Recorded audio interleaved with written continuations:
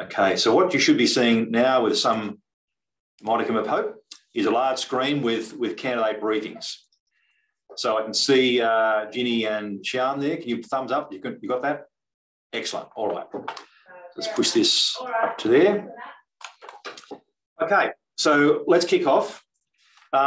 We of course have an agenda, and you can see it on the left-hand side, but importantly, I'd like to pay my, and on your behalf, our respect for the traditional custodians of the Queanbeyan-Palerang area, the peoples on whose land we live and work.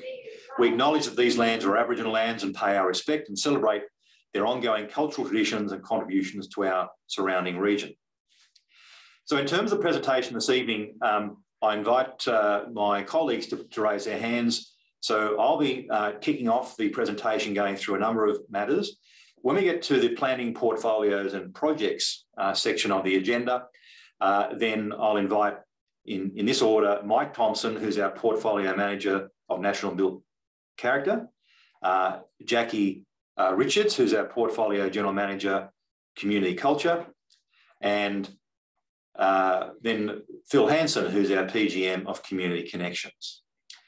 Okay, let's kick through. So I thought it appropriate just to make sure you are aware, and you do avail yourselves, of course, of all the information that is available on the NSW Electoral Commission website.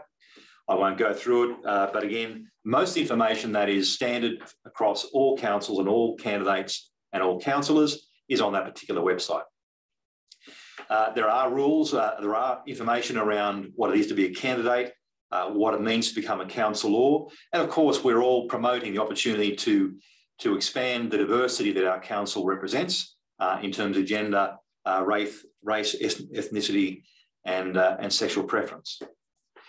I should alert you early on that there are some rules that are set by legislation and standards around signage, and this becomes often a vexed issue, more so around state and Commonwealth elections, but these are the New South Wales rules.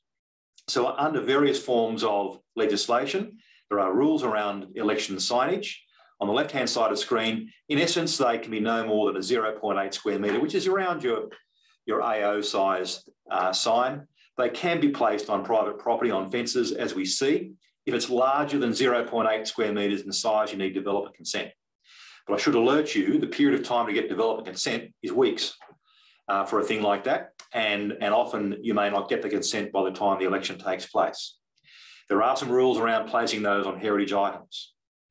The Electoral Commission and the local office will guide you around how far away your signage can be from the pre-polling and the polling places, and the extent to which your polling assistants and scrutineers can be within those polling places. But in very, very broad terms, the standards are that prior to the election for 5 weeks, then the electoral signage or postage can be displayed up until the day it's held, and then of course 1 week immediately following, and we would expect that the candidates would then, or their teams, would then remove that signage. You must be aware that if the signage is placed on public lands or road reserves, they are actually not permissible. They are in the ACT, but not in New South Wales. So therefore, if you don't remove them, we shall. And that includes things like the corflute signs that you see quite prolifically along roadsides, again, particularly in the ACT. So in very broad terms, about an AO poster size falls within that 0.5 square metre of postage, of signage. In terms of some key dates, so these are on screen. So pre-polling, you would be aware, is already happening now. The postal votes take place again, or they're already in place, and they conclude on the 29th of November. Polling day, naturally, is the 4th of December. The advice we've had, no doubt you've had as well, from the Electoral Office is that between the 22nd and the 24th of December is when the poll is expected to be declared. Now, we could be as late as the 24th of December, particularly with a large number of candidates. We are the largest candidate group in the region, but we do have a large number of groups, so that may ironically assist the count. However, we are also mindful that if there is some dispute around the outcomes or the count, there could be a request for a count back, and that will delay the poll decision. Regardless, all councils are required to conduct their first meeting 3 weeks after the declaration of poll. So at this point, we have scheduled the first meeting of the new council for the 12th of January of 22. So we're flagging that now so that many of you may be making holiday arrangements. So we'd urge you to be available in person for the 12th of January. However, if you are not available for that 12th of January meeting, you can attend remotely by Zoom, and we'll provide that information to you. But prior to that, you must in person undertake the affirmation or the oath. And I'll go through that in a moment with you. So pending the timing of the declaration of the poll, we may conduct an oath ceremony on the 24th of December. We may not, just depends how that works. That would be convenient because if you are able to attend in person, then we can also distribute to you the laptops, mobiles, and indication of the training schedules, so you are aware of those in advance, and make available times for you to learn the system in terms of our digital systems. So at the extraordinary meeting held on the 12th of January, the primary purpose is to elect the Mayor and the Deputy Mayor, then to nominate the various council or delegates to the various committees, advisory committees, Section 355s, boards and the like, and to make a decision on the meeting schedule for the remainder of the year. I'll touch on that in a moment. The next meeting, while it would normally be on the 26th of January, you know it's a special day, so we've brought forward the ordinary meeting of council to the 19th. And then from the following month, we would propose to continue our normal schedule of meetings, being a planning and strategy meeting on the second Wednesday and the ordinary council on the fourth Wednesday of each month. But on screen there, you see the typical things that would be discussed at those meetings. We're also scheduling an induction day, which will be independently facilitated at the Carrington Inn at Bungendore on the 29th of January. And again, we'd urge you to make arrangements to be available for that day and on that day. In addition, we are all obliged to all councillors to make arrangements or councillors to undertake a series of training, particularly around the code of conduct, code of meeting practice, conflicts of interest and the like. And they've been scheduled at various times across the 3rd and 4th of February, but they are online. So that's the candidate information. And here's, it's a lot to read there on screen, but these are the requirements of government around and legislation regarding the oath or affirmation. You have the choice of taking either. So it must be at or prior to the first meeting. It must be in person, and it will be the first item of business on the first meeting of council on the 12th of January. You can undertake the oath separately by a signed statement, but again, we would have to record that in minutes. It becomes a public record that the councillor has undertaken the oath or the affirmation. I'm happy to be available for you to take that oath prior to the meeting if you're actually unable to attend the meeting on the 12th of January. Again, we can make arrangements to work around it. It is a difficult time across the Christmas period, we recognise that, but all of New South Wales is in a similar position. So the current arrangements with meetings, for those who aren't aware, is we have what's called an ordinary council meeting on the 4th Wednesday of the month. It normally commences at 5:30, normally concludes by 9:30. The current code of meeting practice allows a half-hour extension. You can see on screen the things that we would normally discuss or determine at an ordinary council meeting. The council, which is the decision-making body ultimately, has delegated authority to what's called the Planning and Strategy Committee of Whole to undertake particular decisions around strategy, planning, development, environment, and things that are available under the Local Government Act and under the Environment Planning and Assessment Act. And that meeting's held on the second Wednesday of each month, again, starting at 5:30. Every alternate Wednesday, we hold a workshop with councillors. And that's, again, commencing at 5:30 and typically around the things you see on screen. So councillors have wanted to get some further background information, have a free discussion, guide the staff about how they'd like a particular matter to be put forward, so that when they receive the formal report, they're well informed and they have all the information available to them to help them make an appropriate decision on the evening of that particular meeting. The day prior to the ordinary meeting and the planning and strategy meeting on the Tuesday, the 2nd and 4th Tuesday at 4 o'clock, we hold a briefing session. And that's to take the councillors through, again, the background of the reports, issues that may be emerging. They can alert us to things they might be hearing in the field, as well as more broad briefings and questions from councils. So you can see that every week there is either a council meeting, a workshop, and or a briefing that we would seek your attendance at. Councillors and mayors are remunerated. Those fees are set by the Local Government Remuneration Tribunal. We're known as a regional centre. And for that purpose, councillors are paid $20,000 and almost $700 per year, paid monthly. The mayor in total of the mayor's allowance and the council allowance receive $65,000. And those councillors who are required to attend from their place of residence to the meeting, or from their place of residence to a meeting at which they are a confirmed delegate of council, can claim their travel at between 70 and 80 cents per kilometre based on the litres in your particular vehicle. And those claims are lodged through our governance staff, and we pay you monthly. And of course, in this time of COVID, meetings have changed. So the legislation has now moved, and it's a great thing because it does assist more candidates and more members of the community to participate in the meeting. So we can now conduct meetings entirely in person, entirely under Zoom, or more likely, it's going to be a hybrid of both. And so we have set up the chambers here in Queanbeyan, where all the meetings will now be held, to undertake an in-person and or a Zoom meeting concurrently.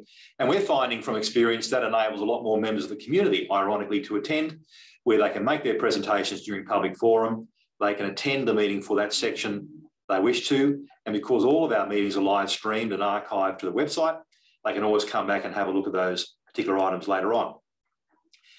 Typically, we will deliver your business papers via our Microsoft Office 365 suite, which will be loaded onto your laptops by the Friday evening prior to the council meeting on the Wednesday. So we are obliged to have those available 3 working days prior to the conduct of the meeting.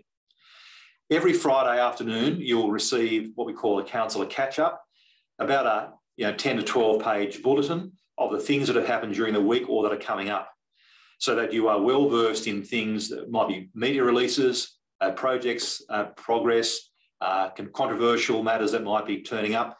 And we'll include some confidential matters, particularly around some developments that have not yet been considered, but you should be alerted to in confidence. So that material is, again, also emailed out to you every Friday. As I indicated before, at the council meeting on the 12th, you'll be nominated to a range of boards and committees, which include local and regional. They are not remunerated, so they become part of the role. And you can see the sorts of things. They'll either be management, what we call management committees, or advisory committees, but there are some boards that we also participate on at a regional scale. So once you are a councillor, you're also obliged under legislation to undertake professional development. So we will be moving you towards a host of opportunities led by the Office of Local Government, or by Local Government New South Wales, or by the Canberra Region Joint Organisation, where we can collaborate and provide that training either in person or online more efficiently. And again, those particular items on the right-hand side of the screen are available to you to get a handle on what sort of things are expected of our new councillors. So are there any questions at that point around the candidature and the council law stuff at this point? Happy to take a breath. Okay, I'll keep going. You're all well aware of the geography of our area, over 5,300 square kilometres now, of course, from east to west. Our population is growing quite rapidly. So we are, frankly, about, if not the fastest growing inland regional LGA in New South Wales. We're currently growing about 1.8, 1.9% per annum.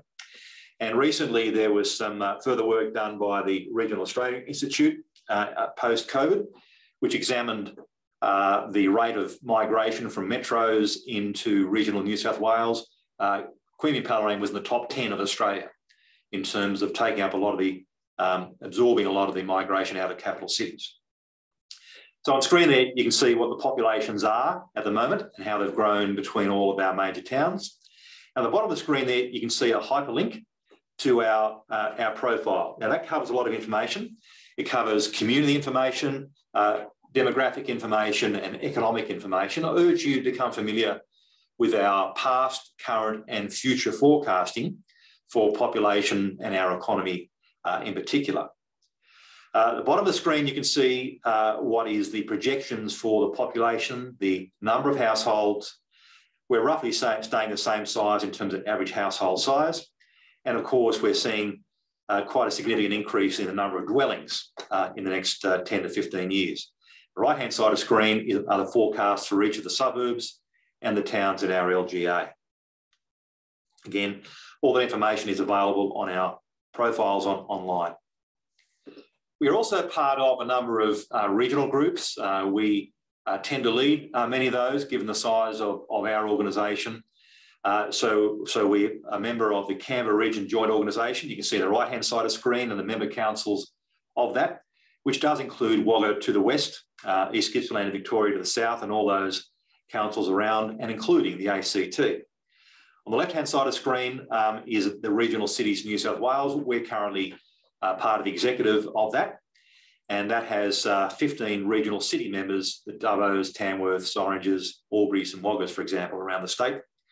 And we've also established a MOU with the ACT government. It will be refreshed and presented to the new council probably around February of next year, which will again start to address those areas of connectivity, cross-border matters across our matters that we need to deal with between the ACT and particularly Queanbeyan. Now, I've noticed that Marita's now joined us. I've got a TK. I can't quite tell who that might be. Is that Mr. Talbot? Is it? Let's try to see who else I'm missing here. So I've got Marita there. TK, can you indicate who you might be?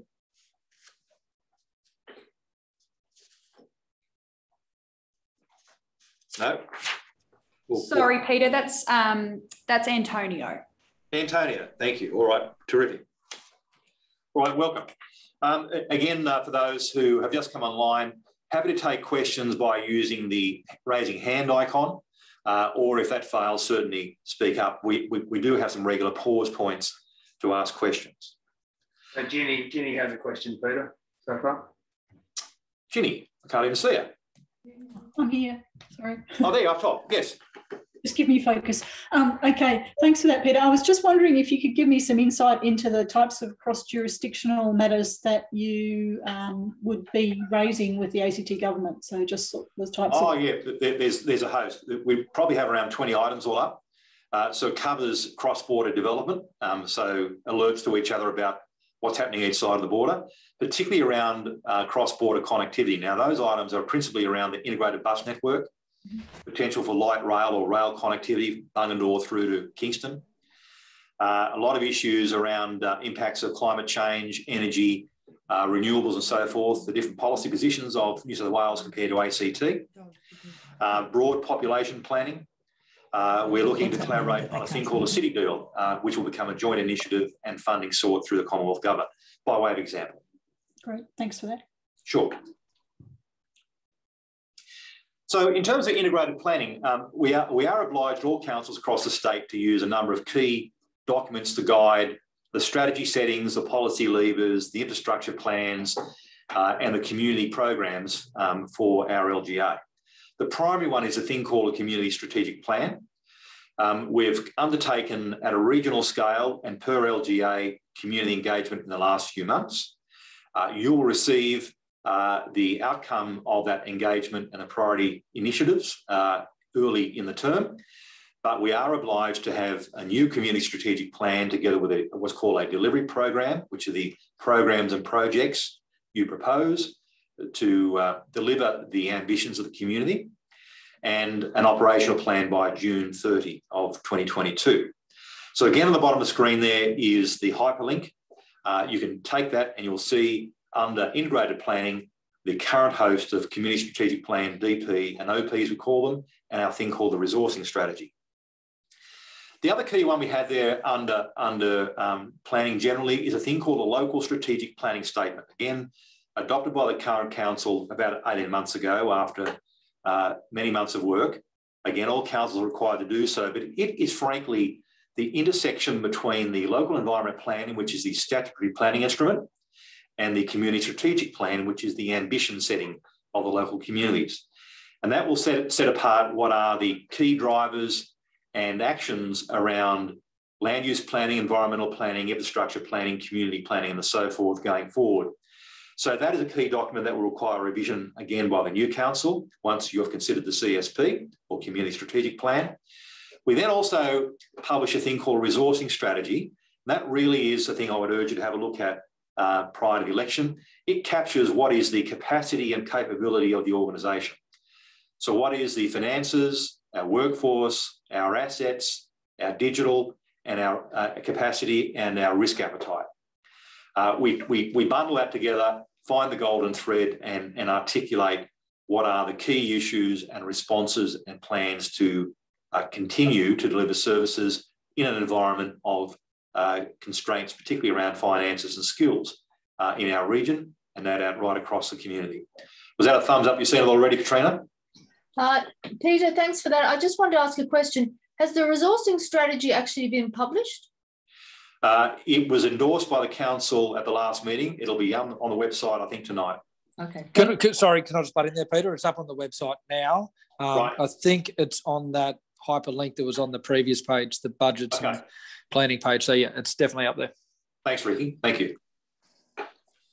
And going to this council meeting next week is our annual report for 2021. Again, I'll urge you to take a look at that because that basically is a snapshot of the position of all the projects and programs and performance of council across the last 12 months. You'll see a lot of this. It is a schematic produced by government around the role of councils, its obligations to reflect a host of state plans and strategies to work with the joint organisation, that's called the JO, and the relationship between I'm going to use the abbreviations now, the CSP, the DP, and the OP, Community Strategic Plan, Delivery Program, and Operational Plan. So and hence you can see the resourcing strategy is the point at which the capacity of the organisation is disclosed to deliver the ambitions outlined in the delivery program. So the current CSP, again developed when the new council came into place in 2017, follows 5 strategic pillars: community, choice, character, connection, and capability. It comes as no great surprise to you, of course, that our organisation has been designed and structured around that. So the portfolio general managers in the room today, Jackie is around community choice, Michael is around character, Phil is around connection, and we're currently recruiting for our GM for organisation capability. So under each of those particular pillars, we have a range of services and programs. You can see that's 25 services, 120 programs. Those who have been involved in government would be familiar with that type of thinking. And there are a host of activities that support that range of programs. So we've basically structured around portfolio GMs being responsible for the strategic pillars, service managers, goes without saying, and program coordinators, then activity team leaders. So we've layered the organisation by bundling certain services and programs together where they rest well, and we can sit well with our the resources we have to deliver for the community. So we report to the community both in our plans, operational plans, and our half-yearly reports on progress, and our annual report against those particular services and programs. Every 2 years as well, the council undertakes a community satisfaction or a survey. Now, this is the 2020 results. And so while our overall ranking in terms of satisfaction was 3.5 out of a score of 5, we take a view that the scores of less than 3.25 we have a closer look at. And so in relation to the last survey, you can see in the red box, things like footpaths, environmental monitoring, weeds, economic development, tourism, building inspections, and DAs were things that did not get a satisfactory score in our view. And so they're the ones that come under gaze where we review process, we review resourcing, we review means of delivery, and the ones that we're having a particular look at the moment are around economic development and development applications. So when they come forward to the new council in the new year, we'll be presenting ways that we can improve the means and cost of delivery. Bill, you've got a hand up. Thank you, Peter. G'day, everybody. Do you have a breakdown of the community satisfaction into areas such as satisfaction in Bungendore or Braidwood or Nerriga or Araluen for that matter? To a large extent, they are captured in catchments, which tend to be around Bungendore and District and Braidwood and District. Yeah. They are on our website. Again, under integrated planning, you'll see the community satisfaction survey. Ricky, that's under the same integrated planning part of the website. Different part, but I'll post the link in there. I'll post that link in there now. All right, thanks very much. So again, that material is available to you.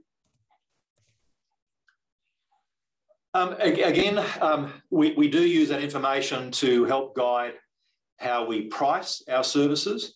Now, of course, rates are a tax. They are on land, a bit like Commonwealth and the state. There are a number of our services that are priced based on pricing policy, around market pricing, competitive pricing, and we consider, of course, what they call community service obligations. So, again, you'll be asked as a new council to review and revise the current distribution of our costs against which particular services and the pricing structures around that. I thought this is useful to you to help get your heads around what are the types of decisions a council would normally make. We break them up into two areas, being planned and unplanned. So in the blue area, we try to have a reasonable rigour around providing evidence before we make a decision, particularly around our strategies and plans. So we'll undertake a range of studies. It might be a traffic study, it might be an environmental study, an economic study. That will then guide a strategy which goes to council and the community. That often will then lead to a plan which will have a range of actions, timeframes and deliverables. We'll pull the key actions out of those strategies and plans, embed them into the community strategic plan, again as that primary document. The ones that then are funded to be undertaken during the term of council end up being articulated in the delivery program and the operational plan. And we indicate the resources we set against those in the resourcing strategy. And then we commit to indicating how we go against those ambitions and plans in our half-yearly operational plan report and our annual report. So the means of engagement with the community in the middle of the screen there is we use a thing called the IAP2, it's an international advocacy program, and the forms of public engagement tend to be around involving, consulting, informing, and collaborating.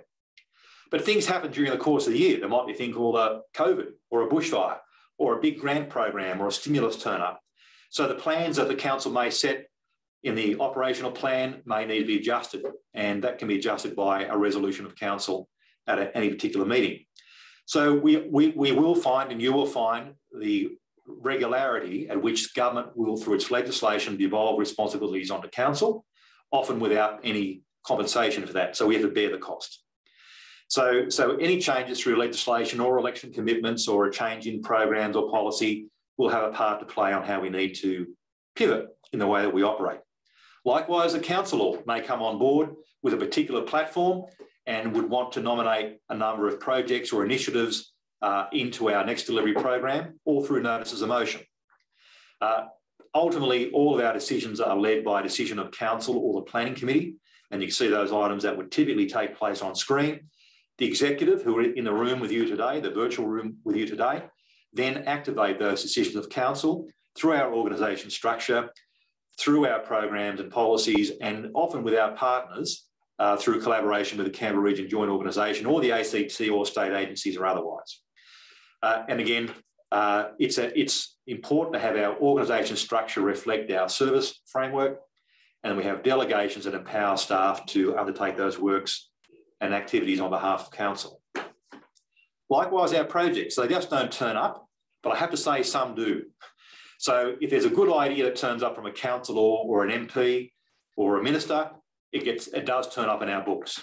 But generally speaking, our projects are led by strategies and plans. They go through a number of years of initiation, evidence-based, business cases and options before it turns up in our delivery program and our operational plan, as you can see on screen. And again, we run a range of project governance to ensure that those key projects remain on track, and we publish the results of those to the council. So I mentioned this before, the IOP2. So that's a quick snapshot of the forms of public engagement that we undertake. We tend to move primarily around inform, consult and involve.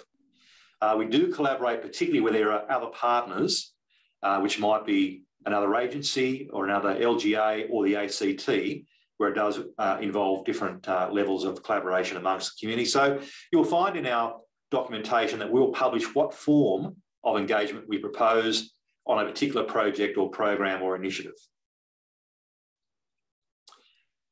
Any questions on those so far? It's a lot coming at you pretty quickly, I appreciate. So let's talk about our resourcing then. And again, a lot of this material is available in our resourcing strategy. So our current budget is around 300 million and roughly 50-50 in terms of operational, our ongoing costs and our capital budget. But of our OPEX or our operational budget, again, around 150 million of our income comes from, is expended on our operations. So you may, like many members of the public, think that all the rates go towards the full function of the council. That's not so. About half of all of our income comes from taxes or the annual charges for water, sewer and waste. Around a quarter each come from grants and a quarter from our fees and charges. So you can see that that's in broad terms where most of our income comes from. And in general terms, fees and charges are a fee for service, whereas grants and contributions are typically the sorts of efforts of our staff who go seeking grants from other levels of government to assist and deliver the programs and projects of council. Likewise, around a quarter of all of our expenses go on staff. Not 100%, as many people tend to think. And almost half of all of our expenditure goes on contractors and materials and suppliers, either in the LGA or the region. A large chunk does go in the cost of depreciation. Depreciation are funds that are amortised, if you like, that are required to continue to maintain and renew assets, in particular going forward. And at this point, around 2% of our budgets are expended on principal and interest for loans. I mentioned the organisation structure. Was that a question I heard? No. So you can see there the org structure I mentioned earlier. So our 4 portfolio general managers who would then have a number of service managers reporting to them. So we have in total 14, 15 service managers, and we also have an asset specialist reporting to Phil. So our organisation has grown in size since the merger. We're currently a bit over 460 full-time equivalent staff, but probably around 500 or so headcount when you add on the part-time staff and casuals and the like. But we have maintained, at better than the former councils, the number of staff per 1,000 residents. So at time of merger, we're above 7.5, and we're below that at the moment in terms of staff per 1,000 residents. And like a healthy organisation, we have around about 10% annual turnover. However, at the moment, we are going through a run, like many councils across the state, where we are losing a lot of our professional staff, particularly planners, engineers, finance, health and building inspectors, to the private sector while the big development boom and construction boom is going on, and while we have a host of special activation precincts and Snowy 2.0 nearby. So it is quite a draw on our resources at the moment to be able to retain and appropriately remunerate and attract staff into it. So I think in our development team at the moment, we're 4 or 5 down, and that's certainly having an impact on the turnaround of our DAs. Okay, so on to financials. There might be a few questions in here. So the council adopted at the time of merger in 2017 its financial strategy. Again, I'd urge you to go online and have a look at that. Each year we revise it. The council was due to revise the financial plan this year, certainly when we expected the election to be in September. So early next year, you'll be asked to have a revision, no doubt with a series of workshops prior to that, of the long-term financial plan. The key elements of the current strategy are on the top left-hand side of the screen. You may change those, but they're fairly broad. And of course, the bottom left-hand side of the screen are the current levers, policy levers used to balance the books in terms of managing a growing population and a growing infrastructure base and the combination of which increases the demand and spread of services generally. So one of the key tools we use to help monitor and plan for how we resource the services and assets is this thing called the narrow the gap. Now that's contained in the Financial Policy of Council. And the way it's described is this, and I'll try and use a special pointer here somewhere, if that helps. So these are our typical costs for maintaining our assets, maintaining renewing assets, and servicing debt for those assets, against which we receive the rate in the dollar for our general rates and our water, sewer and waste annual charges. At the moment, there's a gap. Likewise, for all of our non-infrastructure services, community services, environmental development and the like, we charge a range of fees for recovery. We do assign our base rate, which is on the general rate, towards the services and a financial assistance grant and other operating grants. And again, there's a gap. So we monitor how we track with this as to what other grants we can attract, or we revise services or revise asset standards to help narrow that gap going forward. Now, this model is now being taken up, that's been developed by us, is being taken up by many other councils across the state. It's a good visual tool to articulate where rates and annual charges should be spent and where the base rates go towards services, generally speaking. And again, that's contained inside our financial policy. A lot of the questions we get asked has been, well, councils cutting costs, services are reducing, not spending money wisely. So let's look at some evidence around that. So just after merger, of course, there's a thing called a special Schedule 1, which publishes the operating costs, the operating expenses, and a net cost of operations. So for our general fund activities, governance, admin, health, environment, excluding waste, recreation, transport, and so forth, we were spending about $97 million with the various forms of service income and operating grants. It was a net cost of $51 million.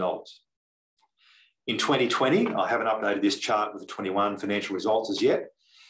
We have now commenced attribution on a lot of our overhead across all of our services.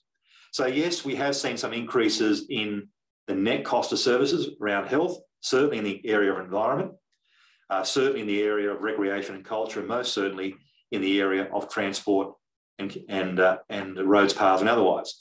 So we have seen quite a significant increase in our net cost when you take into account fees and grants, which is around about 3 to 4% per annum. But the real test is how we compare to the rest of the state. So the MOP, called the Local Government Grants Commission, undertakes financial data assessment every year, and they do a thing called a per capita disclosure of the costs across all councils in New South Wales. So the typical cost per capita of the cost of governance administration is around $244.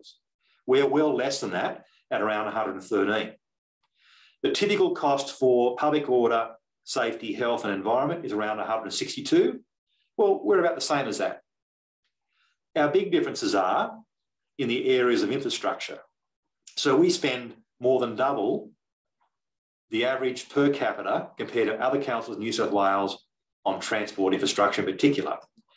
But we do also spend in the area of development and economic activities and tourism, which is called effort neutral. In other words, that's a choice of council to spend in that area. So if you take off that $27 off here, we're probably $1,050 per head we spend compared to $950 per head on average across the rest of the state. Ginny. Yeah, just a quick question about why we're spending so much more on infrastructure. Is that because it's ageing, it needs replacing, or like what's the deal? Well, I could well leave that to Phil a bit later, but the reality is the current council made a decision in 2017 via its financial strategy, via its asset plans, to invest heavily in the renewal and replacement of, yes, aged infrastructure. So that's why we've been spending a lot of money on renewals, resheeting, reshaping and rebuilding a lot of our infrastructure across the last few years. And this is only general fund. It does not include water and sewer, which has a similar issue. So I'll come on to that because you can see here, having asked that question, Ginny, here's the effect. So that's the value of our assets.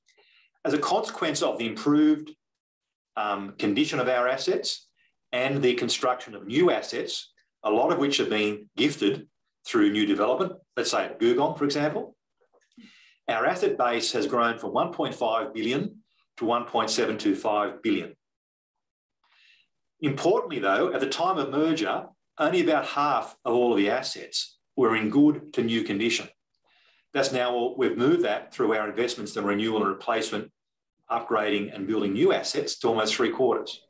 The big change has been those that have only been in a just satisfactory average condition, which was then around 1/4 of our assets and now just 10% of our assets. Hope that sort of helps clarify that question for you.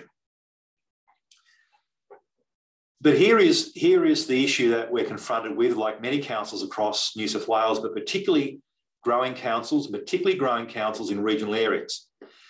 So this is not uncommon to us. So on the left-hand side of the screen here, we see as a consequence of natural disaster, stimulus, COVID, any form of grants that have been emerging. So new or upgraded assets bring with it, yes, a brand new shiny piece of infrastructure.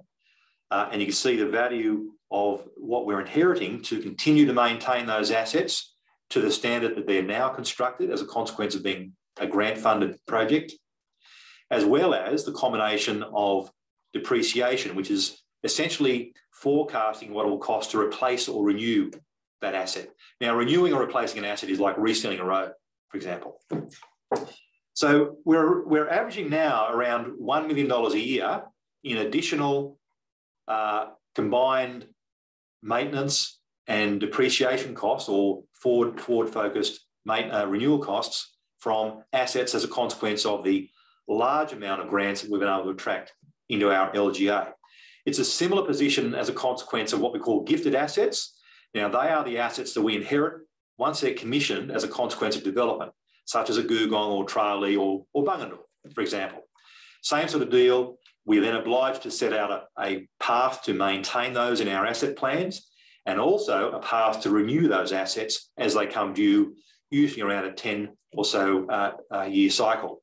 So the combination of both of those is around $2 million on average per year that we've inherited from dedicated or gifted granted assets. Katrina, you had a question?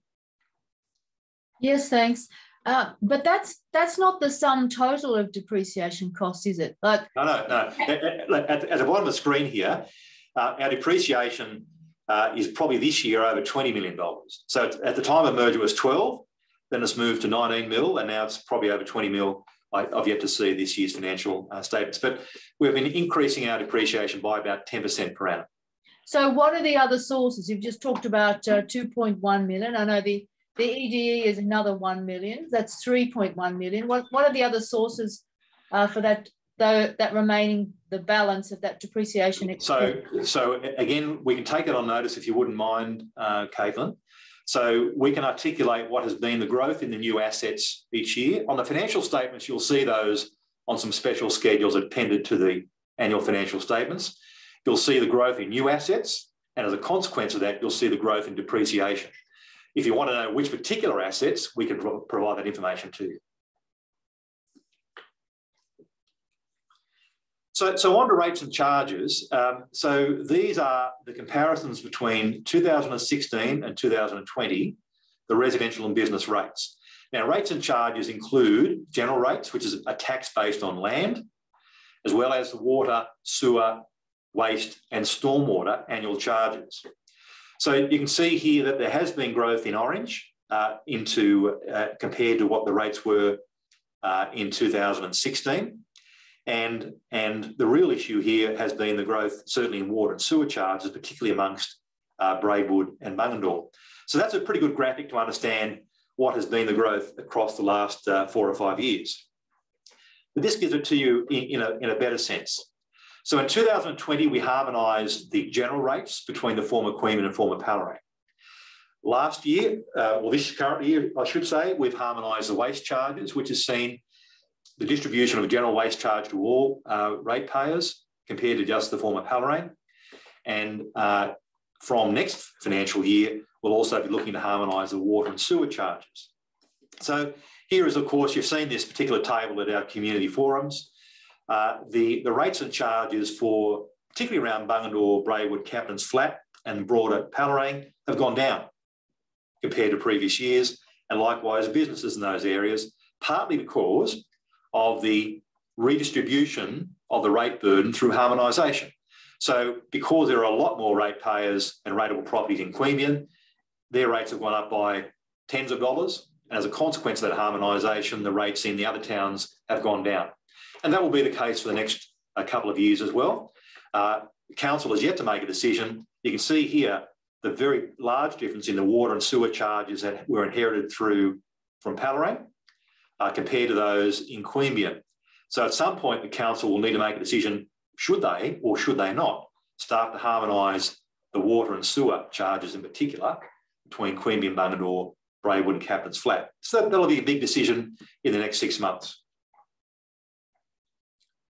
The financial ratios, these are all the things that are the benchmarks between all the councils across the state. And you can see all of those particular benchmarks have improved since merger through to 2021. Katrina, you had another question? Yes, thanks. Sorry, could you go back to the previous slide? My question is about that.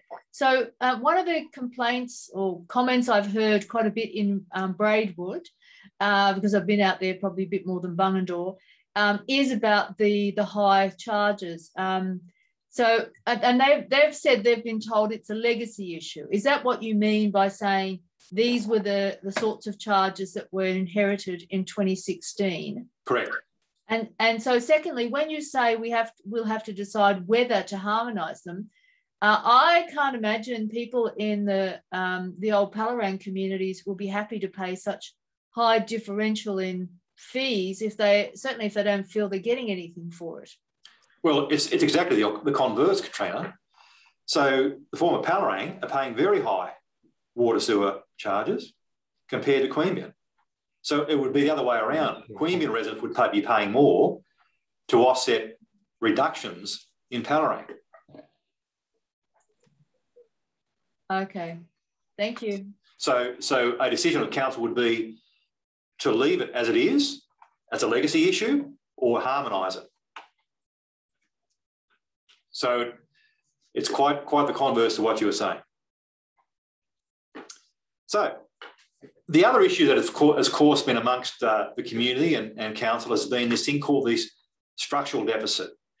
So just to give you a sense, well before merger, so merger took place in 2016, and that was the injection of merger and other grants from government, which changed our financial ratios.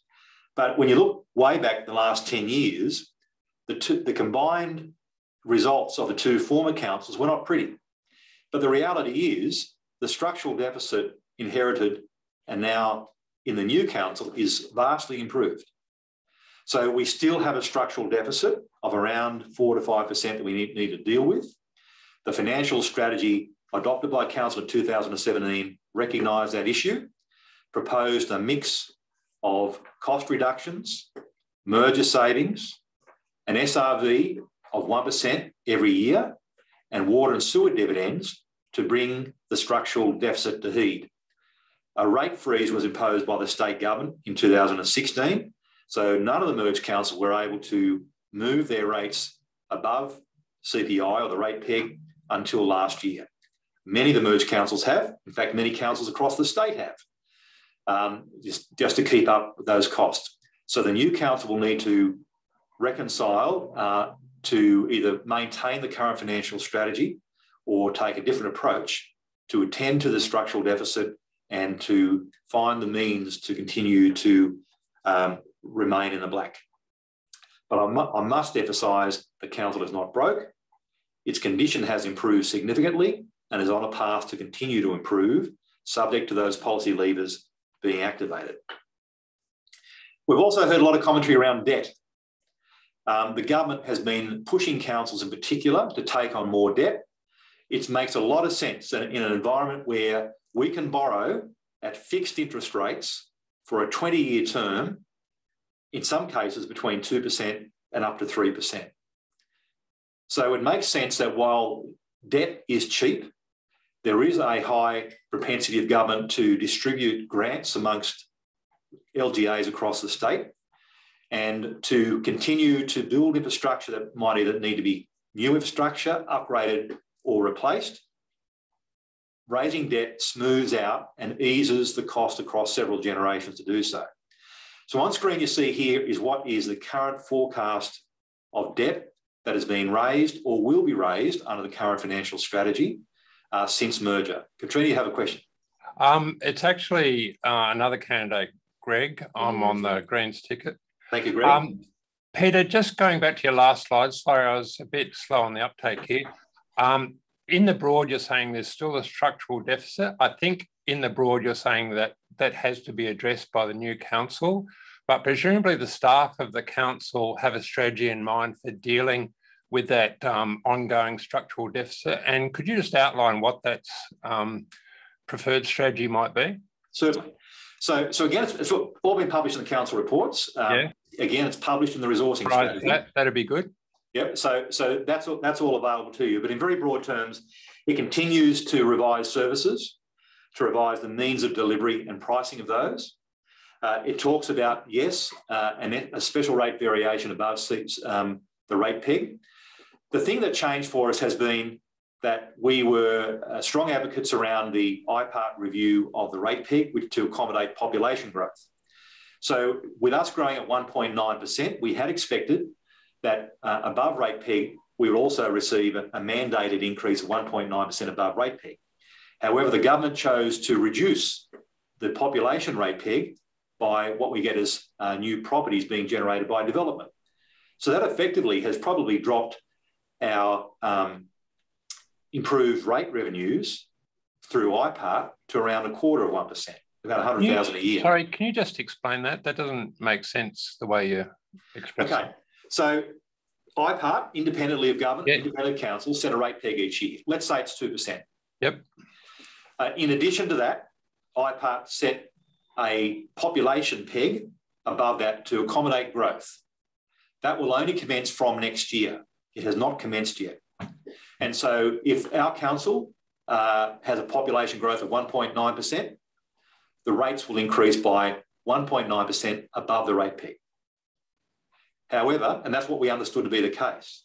However, the government has now announced that it will deduct from the population peg increase the amount the council received from supplementary levies. Now, that is the rates received from new properties that have been added to the portfolio. In other words, as a consequence of 400 new lots being developed at Googong each year, we might gain 400,000 in income. Yeah, it might be equal to 0.5%, so you get 1.4%. Well, so instead of getting 1.9%, we might get 0.25% because they deduct the value of the supplementary levy. Yep. So what sort of rate increase over the next 3 years would be needed to eliminate the structural deficit? So again, I don't have a financial strategy in front of us. My recollection is it's in the order of 2.5% per annum across the next 3 years above rate peg. Is Kate online? Kate, can you recall what that proposition was? It's not adopted by the council. It's a decision to be made by the new council. Yes, Kate. Hi, Peter. Yes. So one of the scenarios that we put to council in our long-term financial plan included an SRV, and it was 6.9%. So this is the total special rate variation, which includes the rate peg. Yep. And includes what we understood at the time to be the population peg. Yep.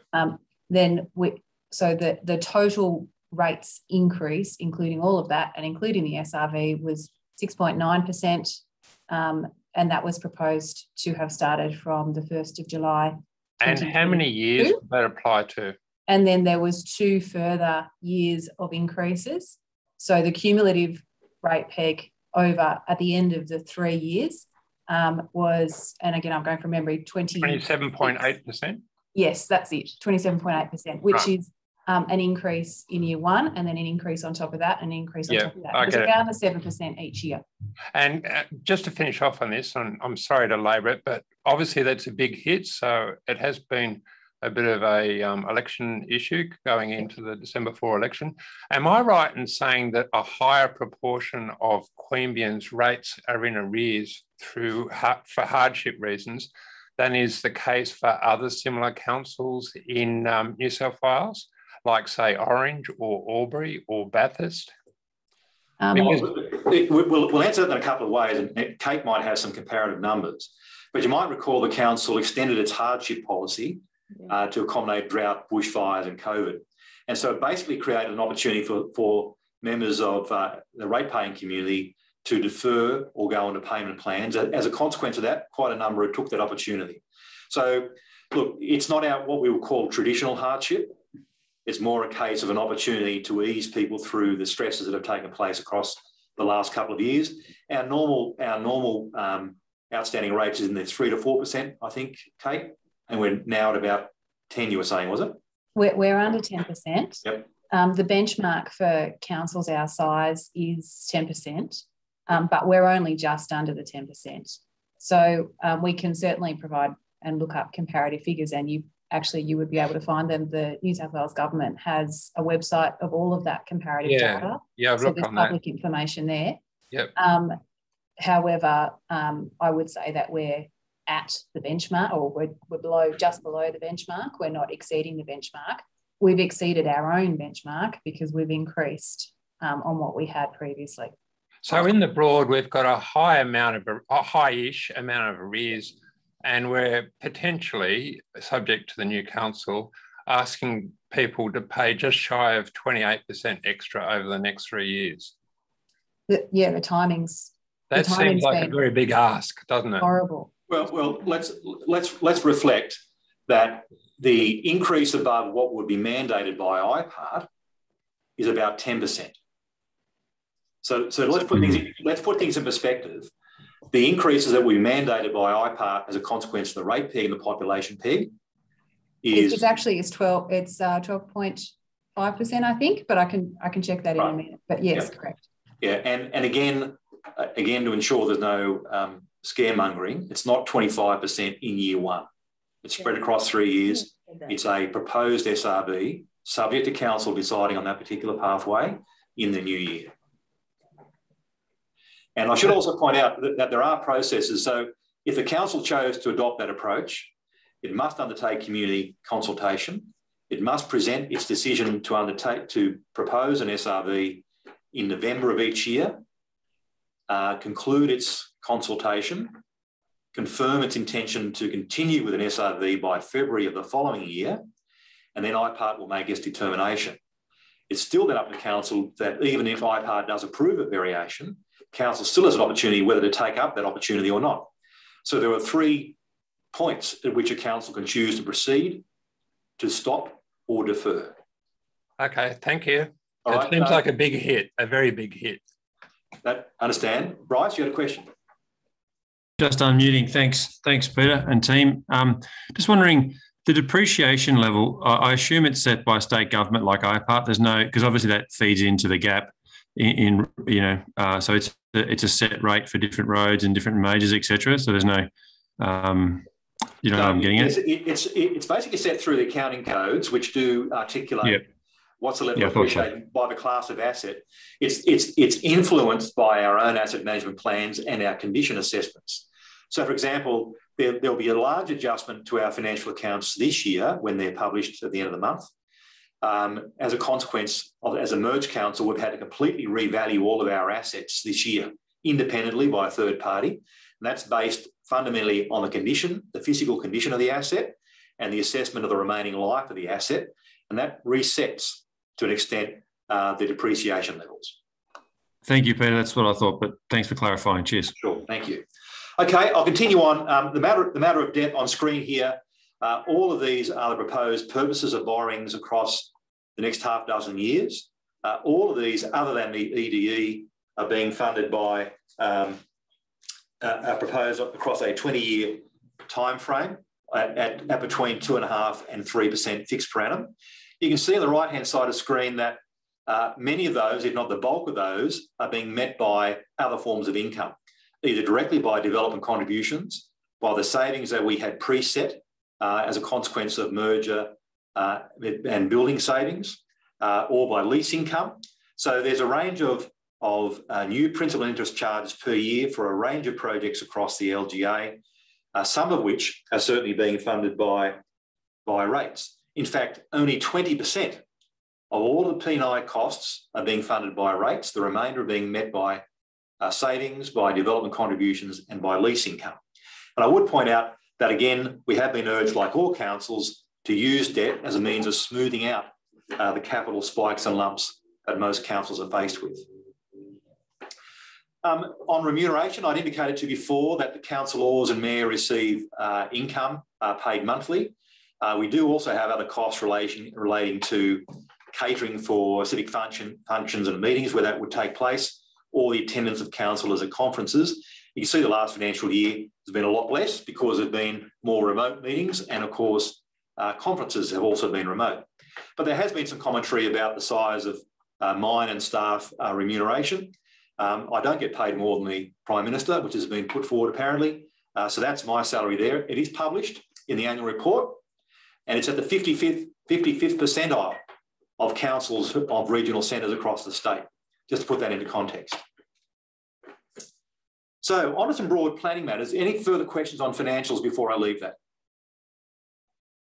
Yes, Katrina. Can you tell us is there a plan for how to expend the revenue raised by selling the council's CBD properties? I understand a tender was accepted for the block adjacent to the new headquarters. Yep, I'll touch on that in a moment. Thank you. Okay, any other questions? All right, so housing is a big issue for us, and no doubt you've heard a lot of that. I've just finished a long session. In fact, I haven't moved in this chair for about 8 hours today, I think. So we had a long session today with Regional New South Wales, Housing, DPIE, and other agencies around the regional housing crisis.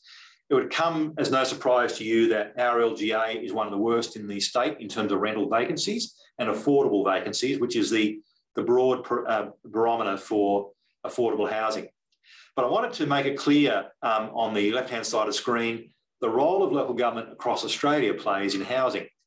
And it's quite minimal, other than the role of zoning land, having service land available, and for dealing with development applications and then ultimately raising rates from that land. The bulk of the affordable housing rests with the other two levels of government.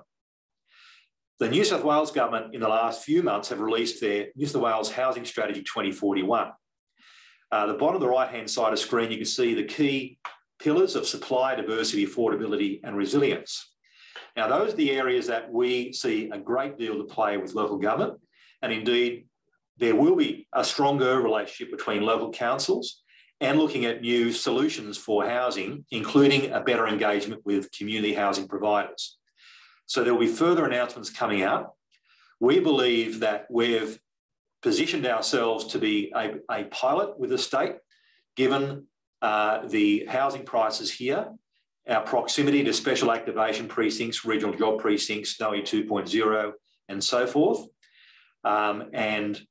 Of course, it's not just housing for residents, it's housing for all the jobs coming into our LGA, including government jobs, and particularly around housing, particularly housing for health, police, and teaching.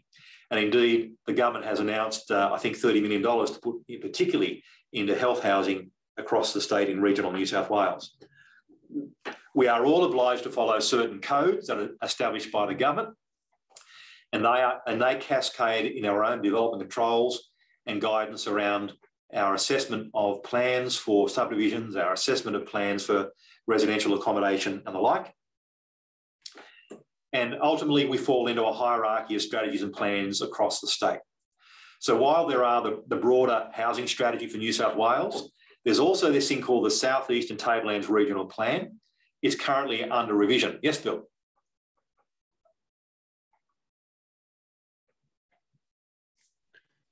Sorry, I noticed on the previous slide, if you wouldn't mind, the livable and desirable. Sorry, I tell a lie. The next one, the blue box. Variety of housing types is complying development. Dual occupancies, for instance, often alternative to freestanding homes. We heard, many of us heard last night, that some of the areas of QPRC, dual occupancies are frowned upon at a council level. Wouldn't it be wise of us as a new council, if we get there, to facilitate more dual occupancies, development of granny flats, etc. I'm sure you know, Peter, that housing and rental housing in particular is a crisis situation in Braidwood. I suspect it's pretty much the same as Bungendore, but Bungendore didn't get 120 new mine jobs in the last 2 years, where Majors Creek did. And many of them put pressure on housing and affordable housing, as several people have raised over the last few meetings. Wouldn't it be cognizant of us to promote the development of dual occupancies and in a sense fast track them or reduce the delays? Yeah, look, I know you're talking about staff shortages, but yeah, is the big issue out here, Peter? I'm sure you know. Sure, and let's make it clear that there is no opposition at all to dual occupancies and granny flats and the like. It's a case of, for example, Braidwood being a heritage area listed across the state.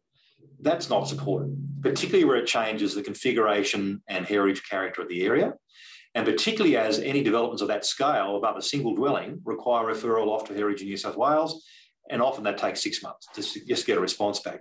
But Mike, you might just introduce now, while I have you, just to make clear what is the type of housing that we accommodate. And for example, there's a lot of terrace housing going into the new developed areas, but you might particularly speak to infill, Mike. Yeah, so most of our infill type housing will occur in either the urban areas of Queanbeyan or around the inner areas of the existing towns of Bungendore and Braidwood. You've outlined very well the constraints of doing that in Braidwood, and there's constraints there around the maintaining the Georgian street layout and lot layout in Braidwood, and so it's quite a complex issue to try and overcome that. Granny flats are a good way around that, though. Granny flats can be put in a lot of different places without re-subdividing the land or selling it off. So granny flats are one way to do that.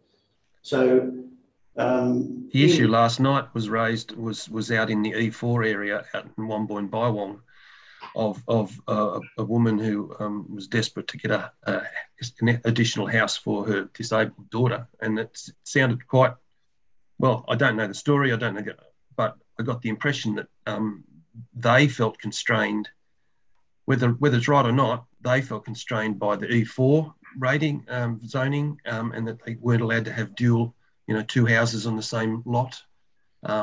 I know subdivision can be problematic because you don't want to keep making everything smaller and smaller and smaller all the time. But multiple houses on these large blocks of land, 20, 30, 50, 100 acre blocks, seems eminently sensible, and we bring back a sense of community and families living together. It may appear that way, Bill, but I can assure you, if we put two houses on every block of land we had out in the rural residential areas, we would not have the infrastructure to support those in those areas. Yes, I don't think every place is going to have two houses, the same as every place is not going to have a granny flat. But I think that it's about a mixture, and it's about allowing dual occupancies when requested and granny flats when requested, because it's going to, without extra subdivisions tagging on the outside edges of towns and villages all the time. It's I used to call it consolidation back in the day in Campbelltown area, but you call it infill. Just put more people. And I understand that the infrastructure and then the roads and the waste disposal, et cetera, all the roll-on things. But I just thought it's written into a plan why would there then be resistance to it? So look, you can put granny flats on E4 land. That some people want to put much bigger granny flats on than are allowed. That's usually the reason that people face constraints. So the granny flats are a percentage of the floor area of your existing dwelling, and sometimes people want to put if they've got a smallish dwelling, they want to put a bigger house secondary dwelling on than is permitted. So that's usually where that constraint is. Yeah, but is that a problem? Like, seriously? Yeah, but that can certainly be addressed by increasing the percentage. I think it's 33%, for instance. And is that something that we could do as an elected council? Yeah, you certainly could. That's a requirement that we could look at. It could go up to 40% or something like that. Okay, thanks. So let's park that there, because that's very typical, Bill, of the sort of things we conduct under workshops prior to any reports coming up. So thanks for the question. Again, on screen, if I can keep going, you can see the hierarchy of how we sit. But what's important is the South Eastern Tablelands plan is currently being rewritten, revised through Department of Planning, Industry and Environment, of which we will play a part. You can see how we sit in that hierarchy. So that will be a significant guide to both the regional housing and local housing strategies going forward. So again, we often hear, and I'm sure you hear about, why do things take so long? Or B, this particular Bungendore structure plan has just been announced. Woe is us, we're going to have 12,000 dwellings on us tomorrow. Well, it's not the case. So on screen here, again, extracted from our local strategic planning statement, is typically what would be the time frame between a strategic vision being established, let's say through a planning study, might be a rural land study, before it gets into a local environment plan, before it gets embedded into a structure plan and a contributions plan, before a DA starts to get contemplated, before a subdivision starts to get developed. So depending where a particular idea comes into place at a planning proposal, which is a rezoning, through to master planning if a subdivision has been approved, through a DA for a house to the building and occupation, it can be quite a number of years. We are going through a process now, of course, where the Bungendore structure plan has been adopted. All the contribution and control plans have to be subsequently revised. Developers come in with their UBU master plan overnight, and they expect to have DAs approved tomorrow. So we also have obligations to seek the concurrences and advices of state agencies. They take their time, but we share the frustration of both the development community and the mum and dad house applicants at how long these things take.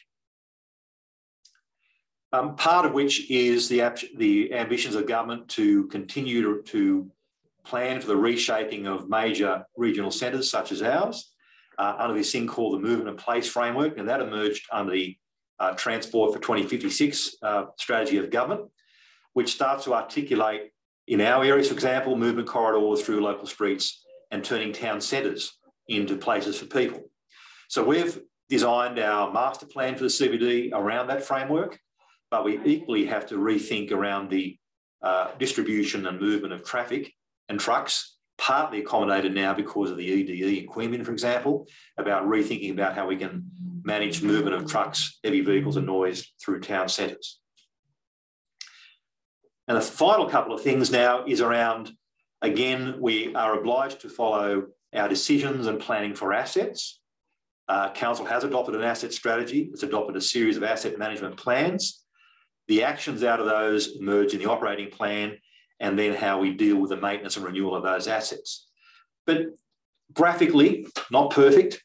All of our assets, as you saw earlier, were categorised between 1 through 5 based on their assessed condition. They, in turn, depending on the condition, will catalyse a certain type of action. So if an asset's in brand new or good condition, we'll just do routine maintenance. If it's wandering between condition 2 and 3, we'll start to do more important, regular, routine scheduled maintenance, such as resheeting and resealing, before we have to get down to rehabilitating or replacing that asset. So earlier you saw we put a lot of effort in converting, which was then over half of our assets in a fair condition, to move them into the 1 and 2 categories, which has been the investment efforts of council through a combination of grants and debt across the last 3 or 4 years. And of course, Council in recent years has also adopted its climate change action plans and adaptation plans for the community and council. That also is a key feature of our integrated planning and the way that we look to design greenfield developments, how we change our operations, how we increase minimise the heat island effect, how we reduce our emissions, how we increase our reliance on renewable energy sources and reduce our waste and water consumption across the LGA. And my final bit now then is around some of the key projects, and some of these you mentioned a bit earlier. Oh, Katrina, I missed you. Sorry, Peter, it's Greg again, but I am a candidate. I'm legit. Can you just remind me what the emission reduction targets are for both the council and the community climate action plan? Yeah, that slide. Yep, certainly. Mike? The community is 0 by 2050, in line with the New South Wales policy. It was at the time, and I think we net zero by 2050 for the community one. Yeah, but I think we might have the New South Wales government just recently changed that to 2030. Yeah, 2030. So we've indicated that, I think, in our plan. We've revised our plan to reflect that, and it's a similar figure for the internal council operation plan. So are you saying they're both net zero by 2030? Look, I can't be sure of that, but I can remember that we did adopt net zero by 2050. That was what was adopted by council, but I just have to have a look at what that variation for the New South Wales requirement was. So basically, Greg, the climate action plan is pitched against the state policy. As a state policy shifts, so we will pivot around that. So the new council will need to revise the climate action plan based on that state government's ambitions. And some of the actions, of course, we've taken up around electric vehicle charging station stuff. But our biggest one at the moment has been around migration of our street lighting to LED and going through a purchase power agreement for renewable sources, which I think in the main almost gets us to the close to the net zero effect anyway in terms of our emissions, Mike, from memory. But with the community one, are we trending down every year with community emissions? Like, are we cutting it by 3, 4, 5% per year? Or yeah, we report against that, Mike. I'm not sure I haven't said this year's one yet. Actually, there's a update in the summary state of environment report that's going to council. In the annual report. So you'll be able to view that. But keeping in mind that it's a community action plan about how council supports the community. It is not council is not driving the community. No one's driving it. That's the problem. No one's driving it. That's so the problem. Community emissions, are they going down, and if so, by how much? Yeah, I can't tell you that. I'm sorry. So you don't know. Look, he knows. It's been reported in the State of Environment report going to council next meeting. You're invited to have a look at that. Right, but you can't tell me now. No, sorry. Right.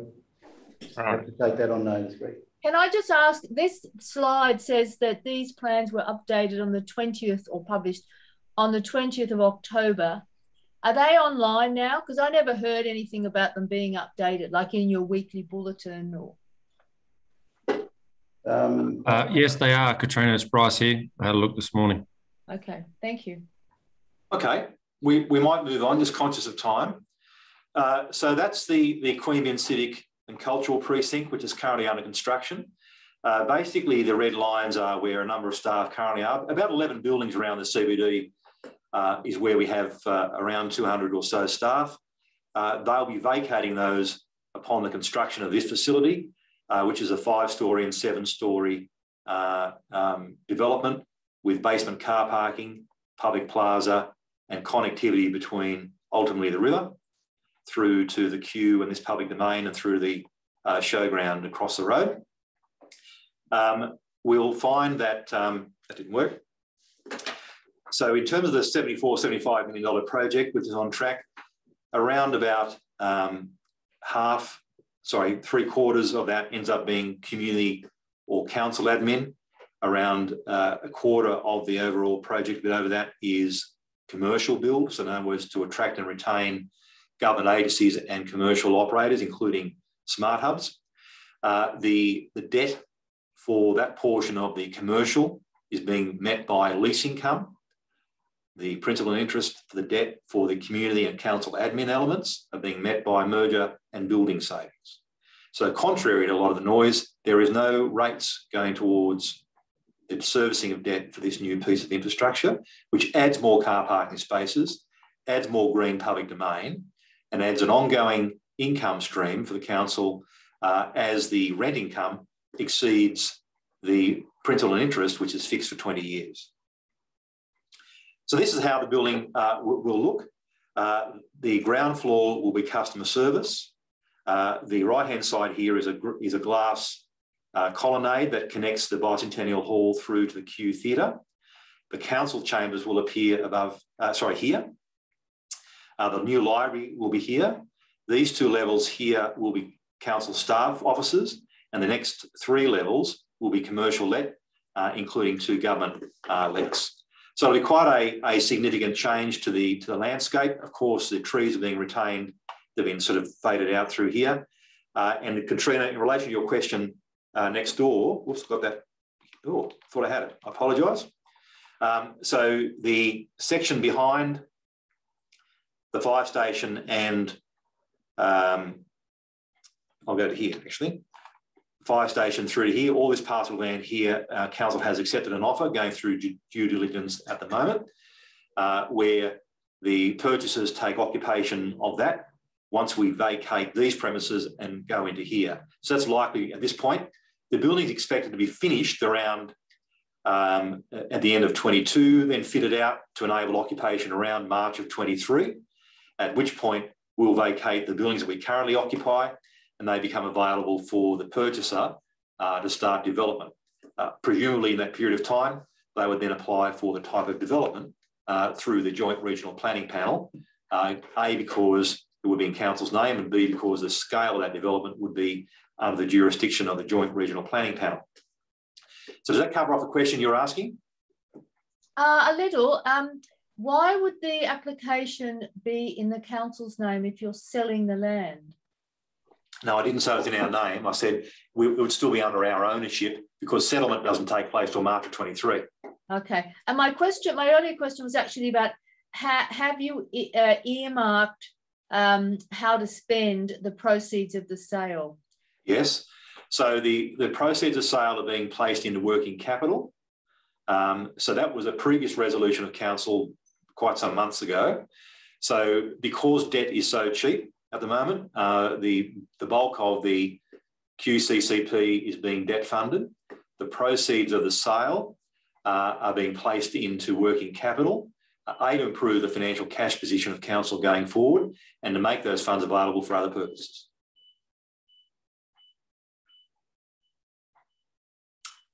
Okay. The other item that no doubt you're hearing about is the Bungendore High School. Just to fill in the blanks, the government is now compulsorily acquiring from council the land that council owns under freehold or manages under Crown. So those parcels of land are what's called 2 to 10 Majara Street, 2 being the community centre, 2 blocks of vacant land that was previously assigned to Abbeyfield and the council offices. In addition, it's acquiring the road reserve of Majara Street and around a 15% slice of Bungendore Park. They are also acquiring around 4,500 square metres, about an acre, of Trello Reserve across the road. So the current state development, as considered by council in October of 2020 and part of the DA, is that the government proposes to build a new community centre, a new library and a customer centre in the school precinct. So that would mean that the current library, which the former council contributed to, would be relocated elsewhere on the school precinct. The parcel of land that we had dedicated to Abbeyfield will be relocated to this part of Majara Street, which will be closed. So around an 1,800 square metre site for Abbeyfield, and we're working with those for the creation of the lot and for their DA processes at the moment. So that's the current DA.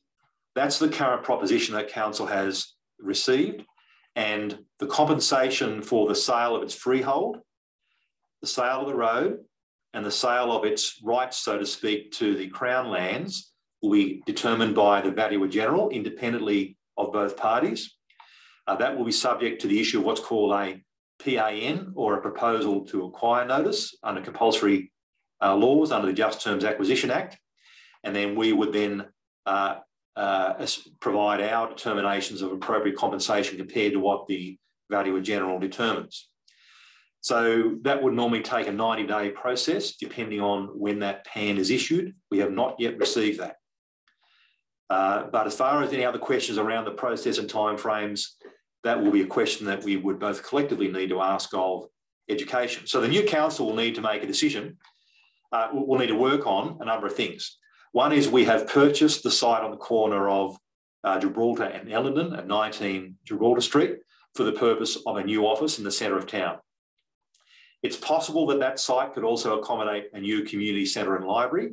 That is our preferred position, but that would require the valuations and compensation provided by government to fully fund a relocated office, library and community centre. Ginny.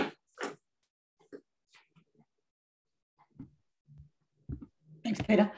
So yeah, just my question is around the planned office space. Are you going to activity-based working? What's the options that you're looking at there? Yep.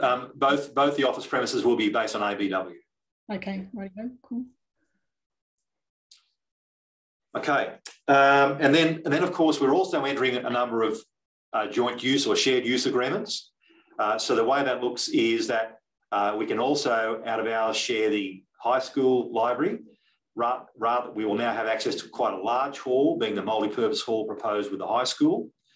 Education is constructing 2 games courts, which become available for the community out of school hours. They've, of course, moved the floodlights, irrigation and goalposts, of course, for Mixshirt Oval itself. We'll also have access to the new footy oval and amenities and floodlights at the primary school. So those will be all subject to joint use agreements between the council and education, making those sites available out of school hours for the community use. And happily, that will be the end of my bit. Are there any questions before either A, you're invited to have a quick stretch of the legs, and then I'll invite Mike to start to talk through some of the planning and development matters. Katrina. Can we have 5 minutes? Yep. How about we have 5 minutes? We'll come back at 22.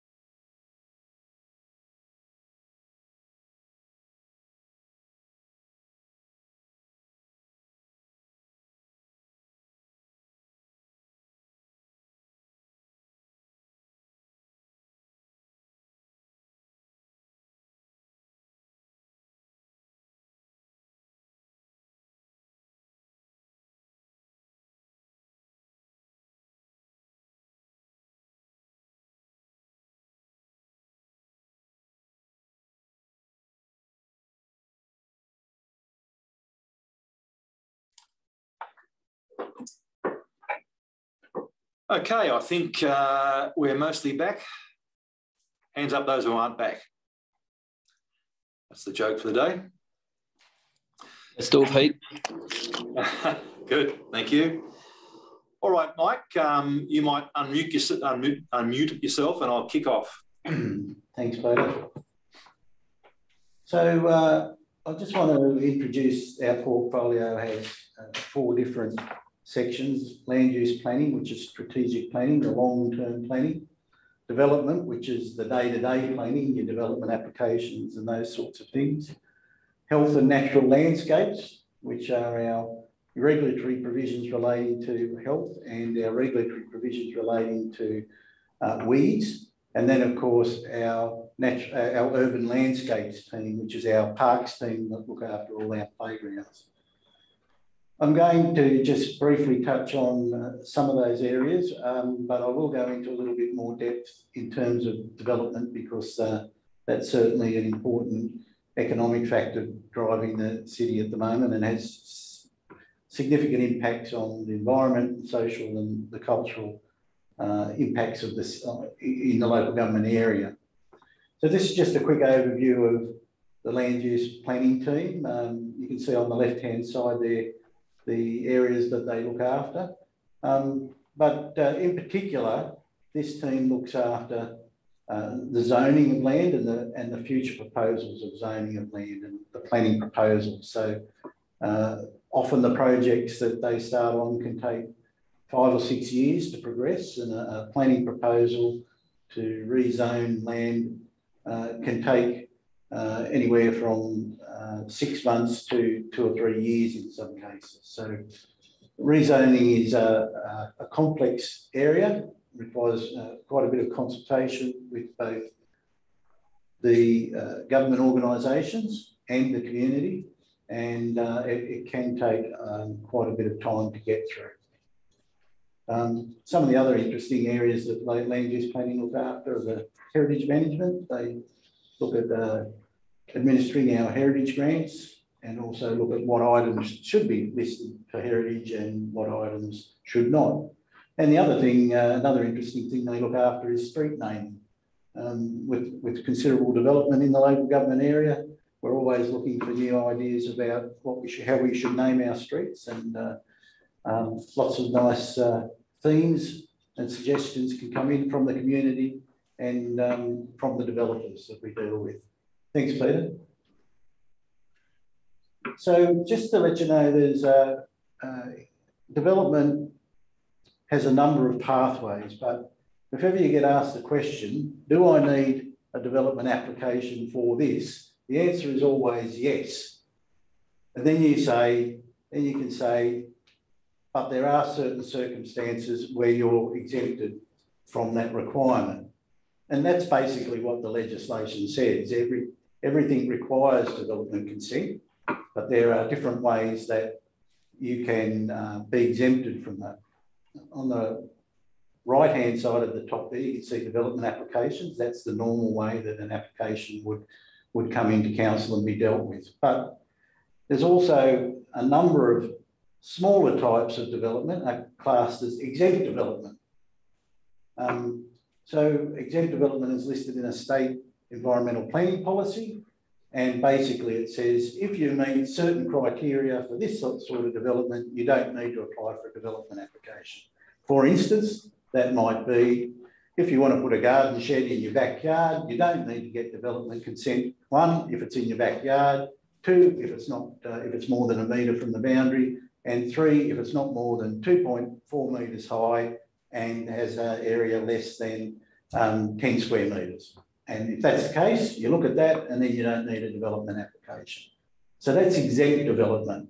And there's quite an extensive list of development, and it's intentional because it wants to avoid people having to put in development applications for things like television aerials and small decks and dog kennels and a whole range of things that we really don't need to see from a development point of view. The next step up from that is a simplified form of development application called complying development. And the difference with complying development is that it's still an application, and it's still in fact classed as a development application, but it can be dealt with by either council or by a private certifier. Now, complying development basically is a type of development where you go through a checklist, and if you meet all the conditions on that checklist, then it can be done as complying development. And that's what allows private certifiers to do that. There's no discretion in it. So it's just a matter of, you must meet this criteria, and if you meet this criteria, you can do it as complying development. The advantage of that is that it's a much quicker process, and it's also a process that can be applied to simpler development. For instance, you can actually build a dwelling as complying development, but it must be on, for instance, a flat block. It needs to have certain setbacks from the front and side. It can only be a single story. You must have a certain area in the backyard for open space, that sort of thing. But if you meet all those criteria, complying development, a much quicker version of development applications. And then there are a couple of other special types of development. Sometimes you can have development without consent. Now, that doesn't mean you don't need to get approval. It just means that you get approval in a different way under a different section of the Act. And it's normally reserved for government and Crown authorities. So development without consent allows you to not go through the development application process, but you have to produce a document called a review of environmental factors, where you look at what the environmental impacts of that particular development are. But it's normally work that's done for and on behalf of council, and it includes things like minor development at schools, roadworks, all our infrastructure type works, telecommunications towers, all those things that would generally be government infrastructure, if you like. Thanks, Peter. There's a hierarchy of legislation in the planning area. So the principal document is the Environmental Planning and Assessment Act. It details all the powers that local government, in fact, state government have in relation to planning. Sitting underneath that are the regulations. The regulations provide the detail, if you like, of how the environmental legislation is put into place. And they do that mainly because regulations are easier to amend than a full act. So if you want to change something in a regulation, it's a much simpler process. Sitting under the regulations are environmental planning instruments. The major ones there are state environmental planning policies. So these are policies that are put out by the state government.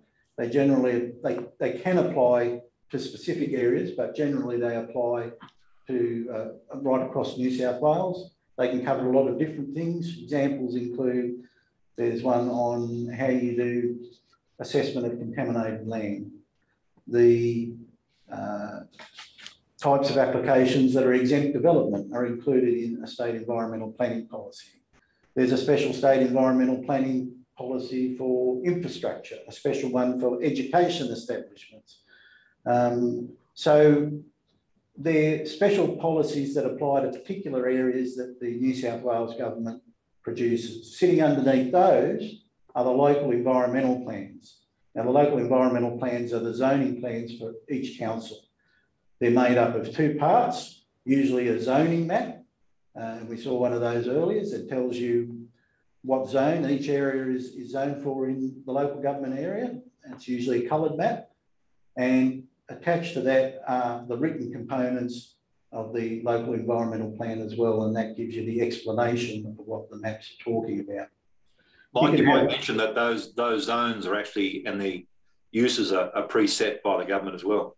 Yeah, so most local environmental plans are based on a standard local environmental plan. So all the clauses are generally the same right across the state. The zones are all the same right across the state. You can get local variations, but the more local variations you have, the more complex it is to try and get that application through. They moved to that probably 10 years ago when they found that, you know, people were going, developers were going from one jurisdiction to another, and finding completely different sets of rules. So they introduced this standard local environmental template, if you like, that all local governments now use, and the zonings mean the same thing right across the state. Sitting underneath the local environmental plans, sorry, I should say, you can have several local environmental plans applying to different areas. So following the merger of Palerang and Queanbeyan City Councils, we actually had 7 different local environmental plans in place, and we, over that 5 or 6 years since that time, we've been through the process of consolidating those multiple plans into one. We call it the Comprehensive Local Environmental Plan. That's basically been adopted by council, and it's with the state government at the moment, awaiting its final gazettal. And sitting underneath the local environment plans are development control plans.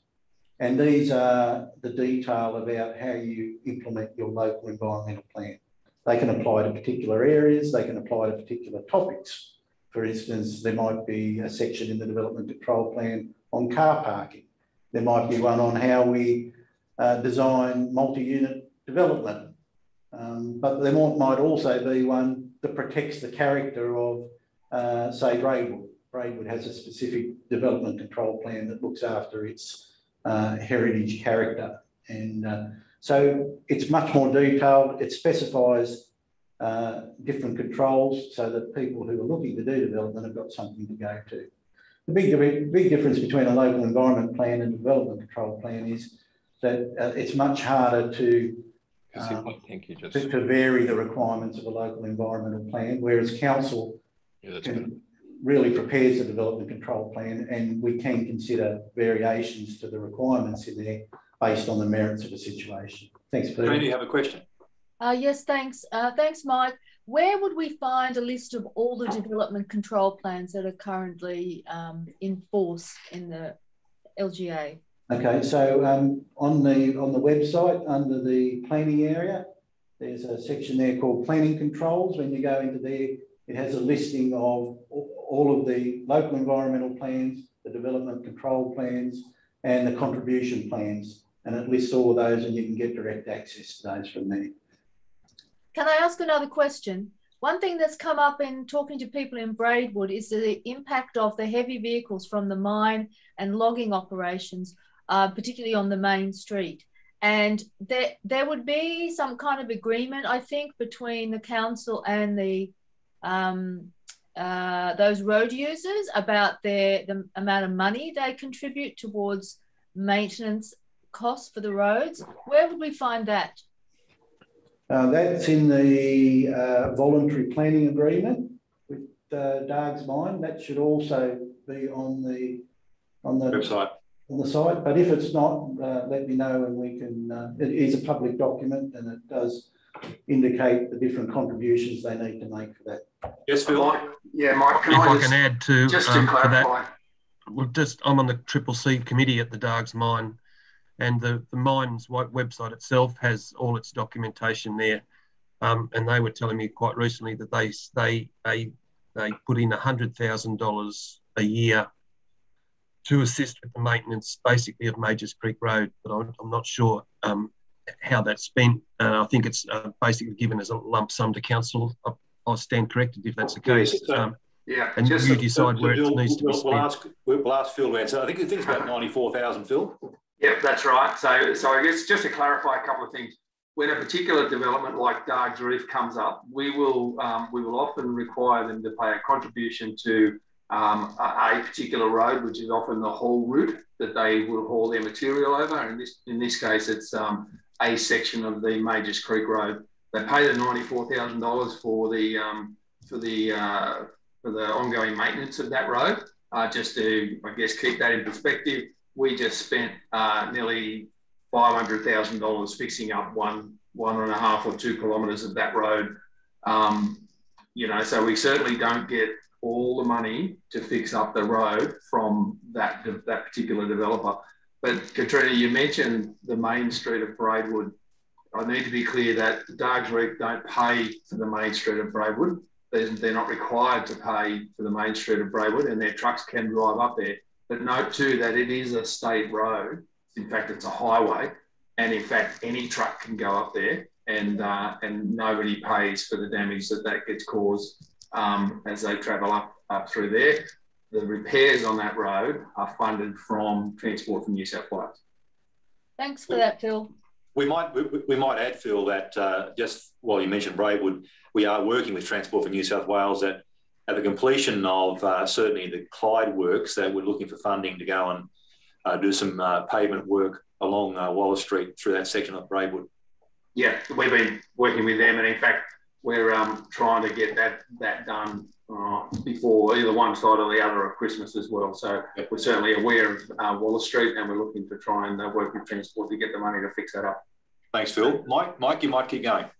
So when you do lodge a development application, what happens? So generally, there's for more complex applications, we have a pre-lodgement discussion. We certainly encourage developers with more complex applications coming to see us, because for every application that makes it to council, there's a lot of pre-consultation goes on to try and get that development to a stage where at least council staff feel that it can be considered.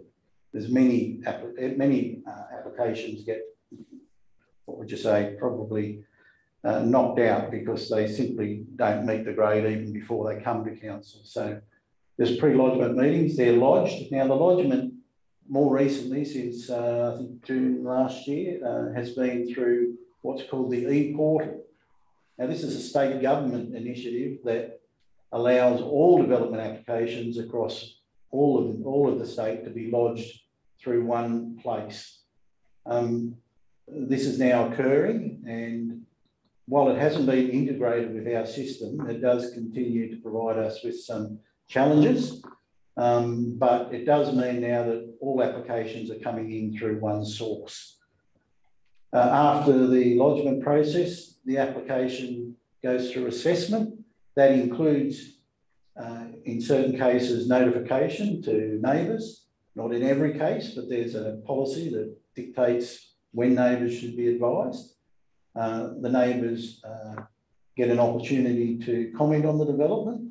It's not a consultation process, it's a notification process. Neighbours get an opportunity to make comments, and those comments are taken on board during the assessment. But there's not generally, it's not a backwards and forwards consultation process.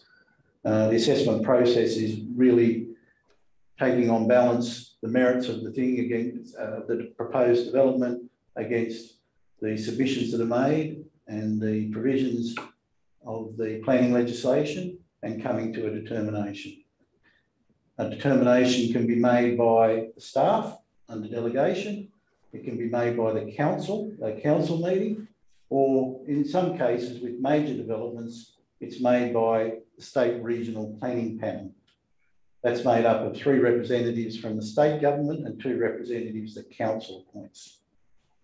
After the determination, you have your planning approval, but you still need to get effectively your construction certificate or your structural building approval.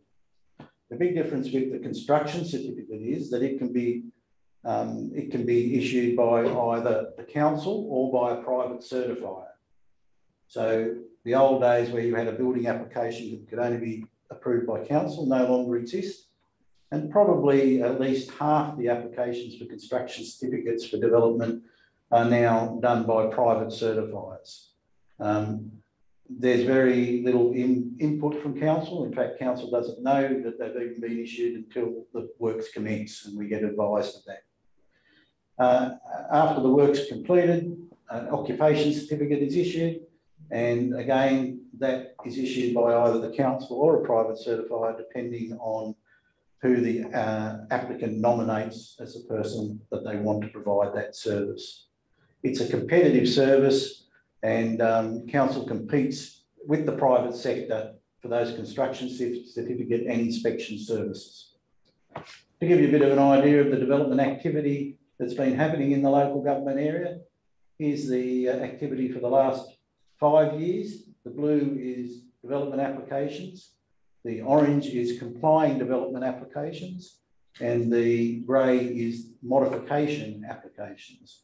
So if you get approval for a development application and you want to change your mind or change something with the design during the period of construction, you need to get that modified, and that requires another assessment and modifications application is lodged for that purpose.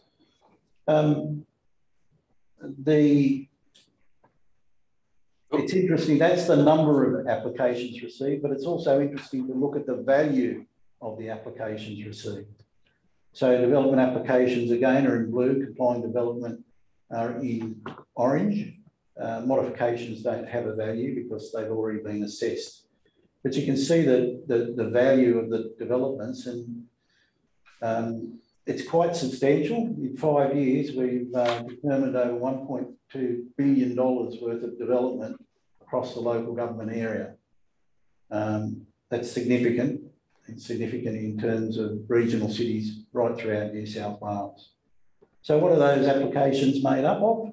These are for development applications. You can see the largest majority, the orange slice there, are new dwellings. So people building new houses right across the local government area, principally in the new development areas, but also there's quite substantial new dwellings being built in the rural areas, rural residential areas throughout the local government area. And the blue area is the additions and alterations. So that's all types of additions and alterations relating to dwellings, garages, swimming pools, alterations, extensions, retaining walls, all those sorts of things that you would be ancillary to a dwelling are included in that blue section. So that's numbers, but let's have a look at the value. So when you look at the value of the different types of applications, you can see that, not surprisingly, new dwellings make up almost half of the value of all development that's taken place, nearly $600 million. Subdivision, you can see we had a much smaller slice of the number of applications, but subdivision makes up a substantial amount of work in terms of its value, and that's principally related to the major urban release areas of Googong, Tralee, and Elmsley in Bungendore. And then in the darker blue, you've got community facilities. Now that does go up and down a bit, but if you have some bigger community facilities, and we have over the last 5 years, they include things like the council building next door, the sports hubs, the extension to the indoor sports centre, the private school out at Bungendore, out at Googong, they're all classed as community facilities, and that's why there's a substantial amount there. Surprisingly, you might be surprised that there's not as much commercial and industrial development, but we don't have a great deal of that, although there is a bit of demand for industrial land coming on at the moment. Thanks, Peter.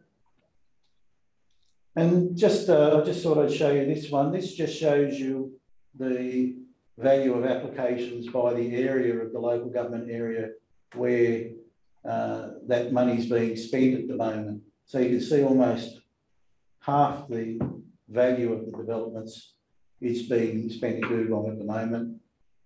Another third in Queanbeyan, some in Bungendore and Braidwood, and you can see quite a significant area there in the rural balance, and that includes all those rural residential areas. There's quite a bit of development there. I should let you know that that type of development is much more complex than the same sort of development in, say, Googong. It's much harder to get it's counterintuitive, I suppose, that it's harder to actually get an approval for a dwelling on a large property out in the country than it is to get a development in Googong. And that's because of the large number of constraints that have been introduced over the last 25 years that relate to things like biodiversity, land clearing, bushfire, and soil and water erosion control. Those constraints or those controls have made rural development much more complex than it used to be. So how are the applications determined? So 90%, 97% of all the applications are actually determined by staff. We save up the more complex ones and the tricky ones for council. Council looks after about 2% of those, and the regional planning panel usually does less than 1%. So those figures that you can see there, they're spread over 5 years to give you a bit of an idea. So where are the bigger developments in the city that are taking up our time and effort? Googong Township, of course, is the most significant one. It's a 25-year project. It commenced back in 2012. So going for another, we're about, I suppose, a third of the way through, nearly halfway through. It's going to have 6,500 lots, 17,000 people, a major shopping area, high school and primary school. And it's one of the major areas that the state government included in their regional housing strategies, if you like. They said that we needed to build 10,000 homes here over the next 25 years. And this is one of the bigger areas where that's happening. Ginny, you had a question? Yes, thanks for that. I'm just wondering, Peter, you referred to losing a few people in the DA space, and that sort of had an impact on throughput in terms of processing for DAs. Are there SLAs that have been set in terms of the time to respond or, you know, get those approvals through? Are we meeting them?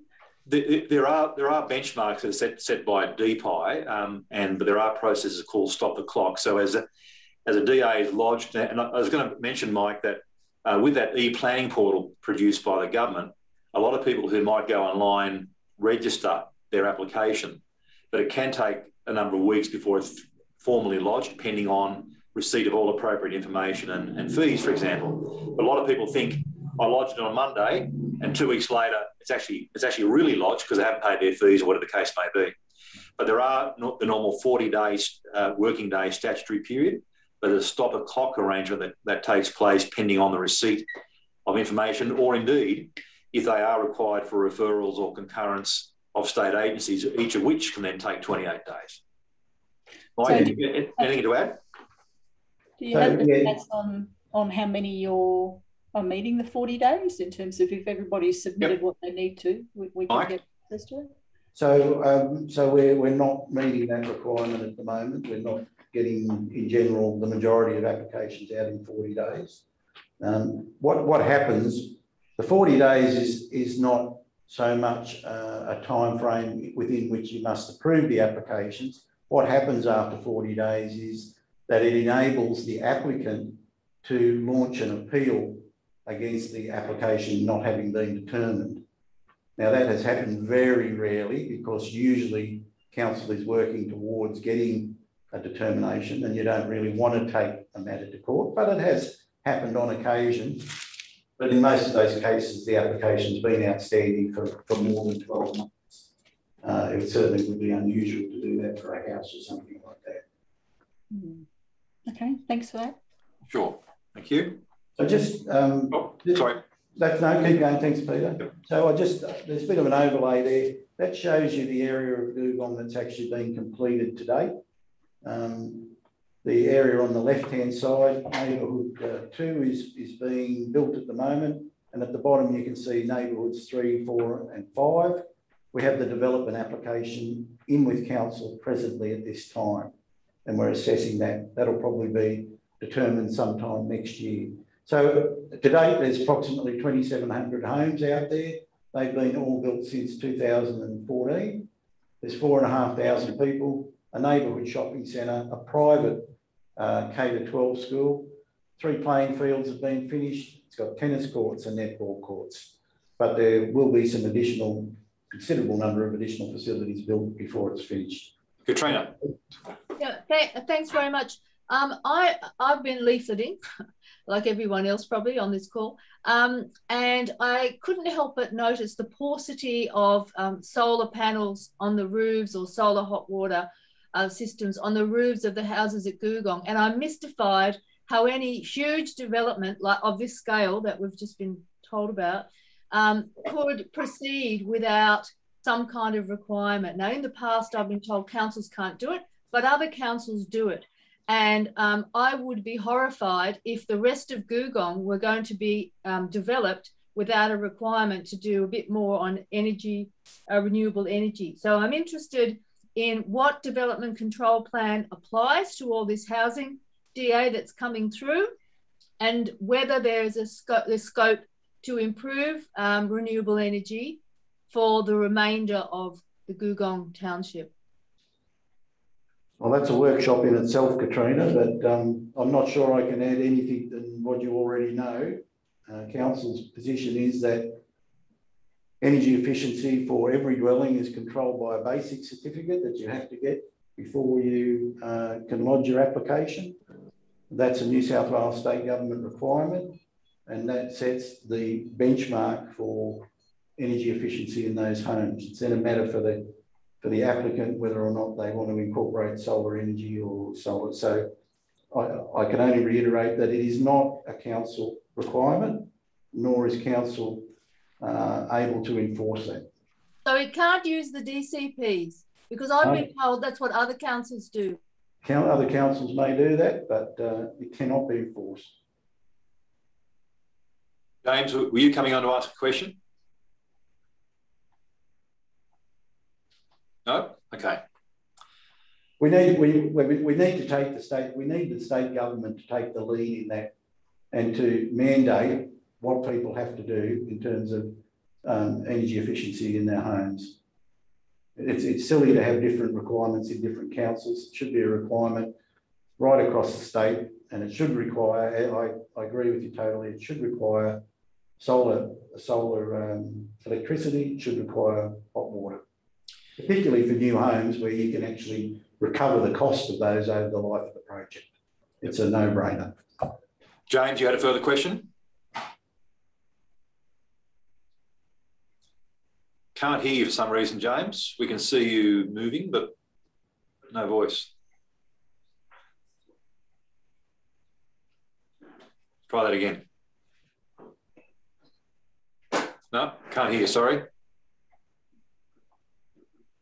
You might want to put your comment into the chat line and we can get that brought up, if there's any help. All right. Mike, next one, thank you. Yep. Hello. Oh, no, we can hear you now, yes. Okay, I just, yeah, look, when a lot of people, when they're building, just on the, of course, solar and, you know, that's great. I agree, but, you know, I've built a couple of energy efficient houses, and when you know, these sort of options, if you like, you've got to decide, do I want double glazing or solar roof? Now, I put a solar panel on my roof when I could afford it, and a lot of the subsidies seem to be taken up by you know, electric cars and solar and so on by people who've actually got money. So when people are struggling to get into the market, these become sort of optional extras.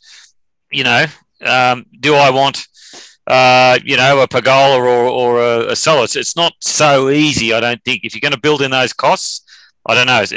It's I'm sure people would do it. It is absolutely a no-brainer, and anyone who's done anything that's environmentally building wise sensible knows that it's a better way to live, but it does often come at a cost. So I agree that there should be energy. I mean, design is simple, but technology like that does have a cost. That's my point. Yeah, as Mike said, it will be a workshop on itself. It's a whole workshop topic, that one. Yep. Just to run through to give you an idea of how the development takes place. So this is Googong as a greenfield. This is how, and just run through those 2014, 2016, 2019, and last month.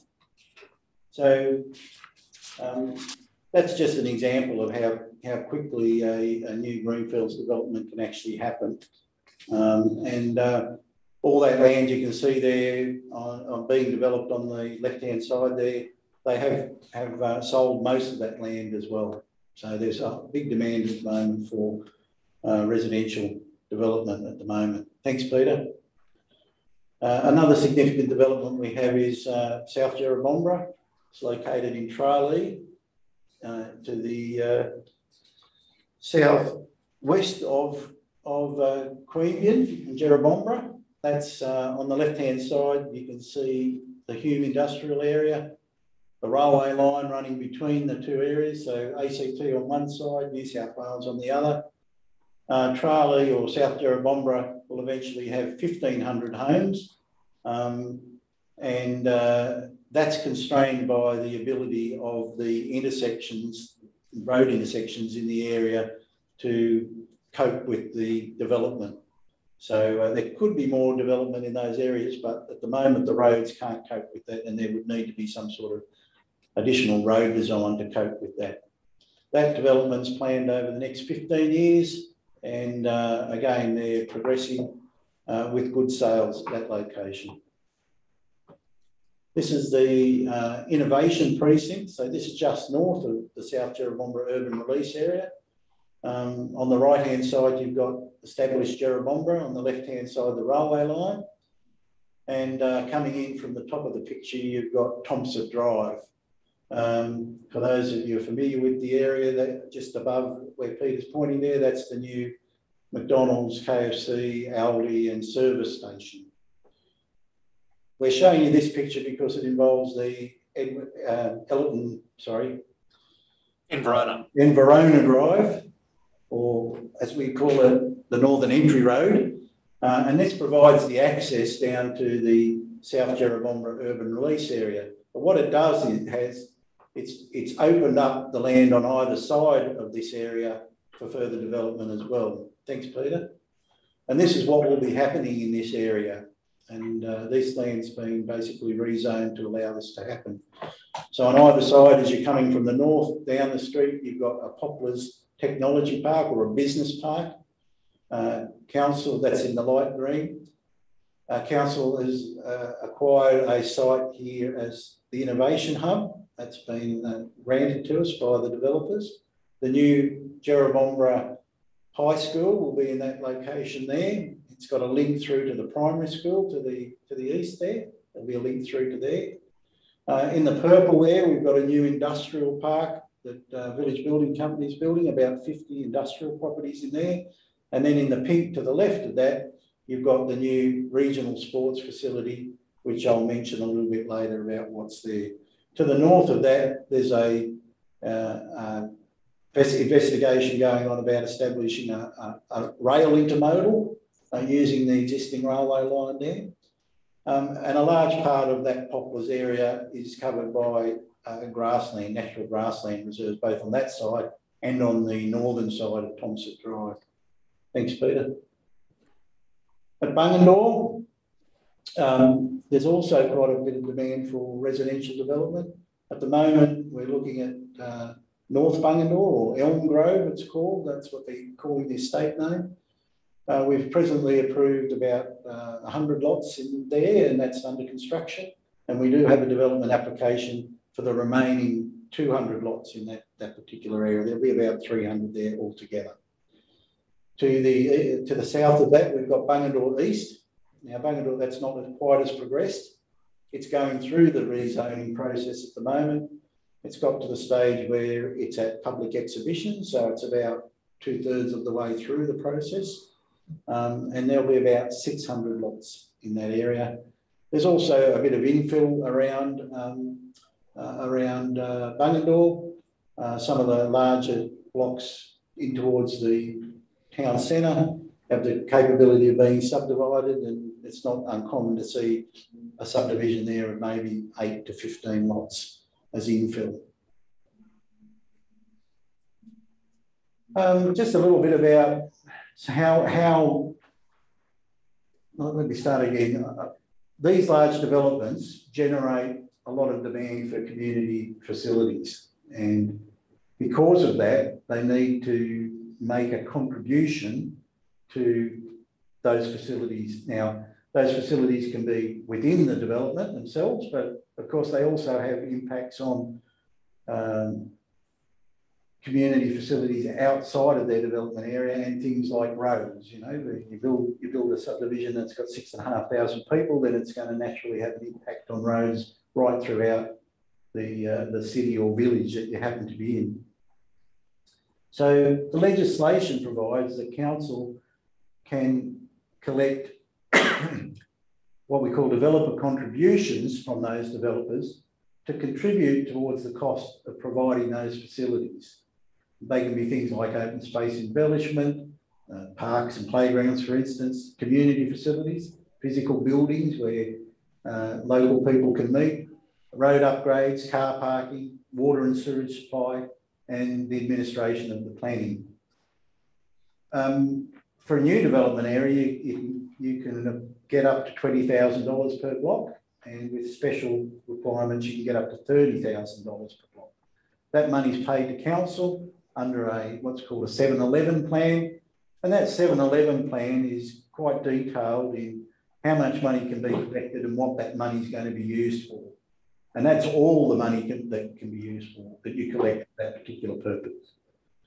So they're called Section 94 plans. That was the old term. They're now called Section 7-11 plans or developer contribution plans.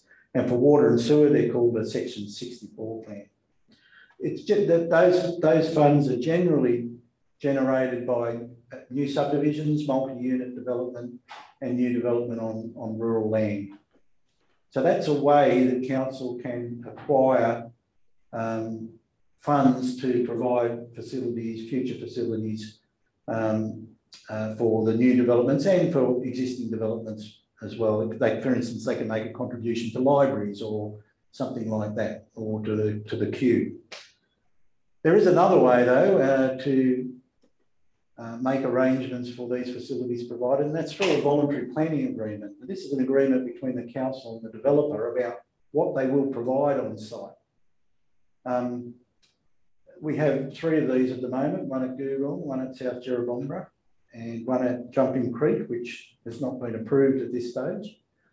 And they make, they're a special arrangement where the developer says that they'll provide these facilities and council agrees with whether or not. Now, normally the council is much better off. We get a much higher number of facilities or a much better grade of facilities than we would be able to build with our own money.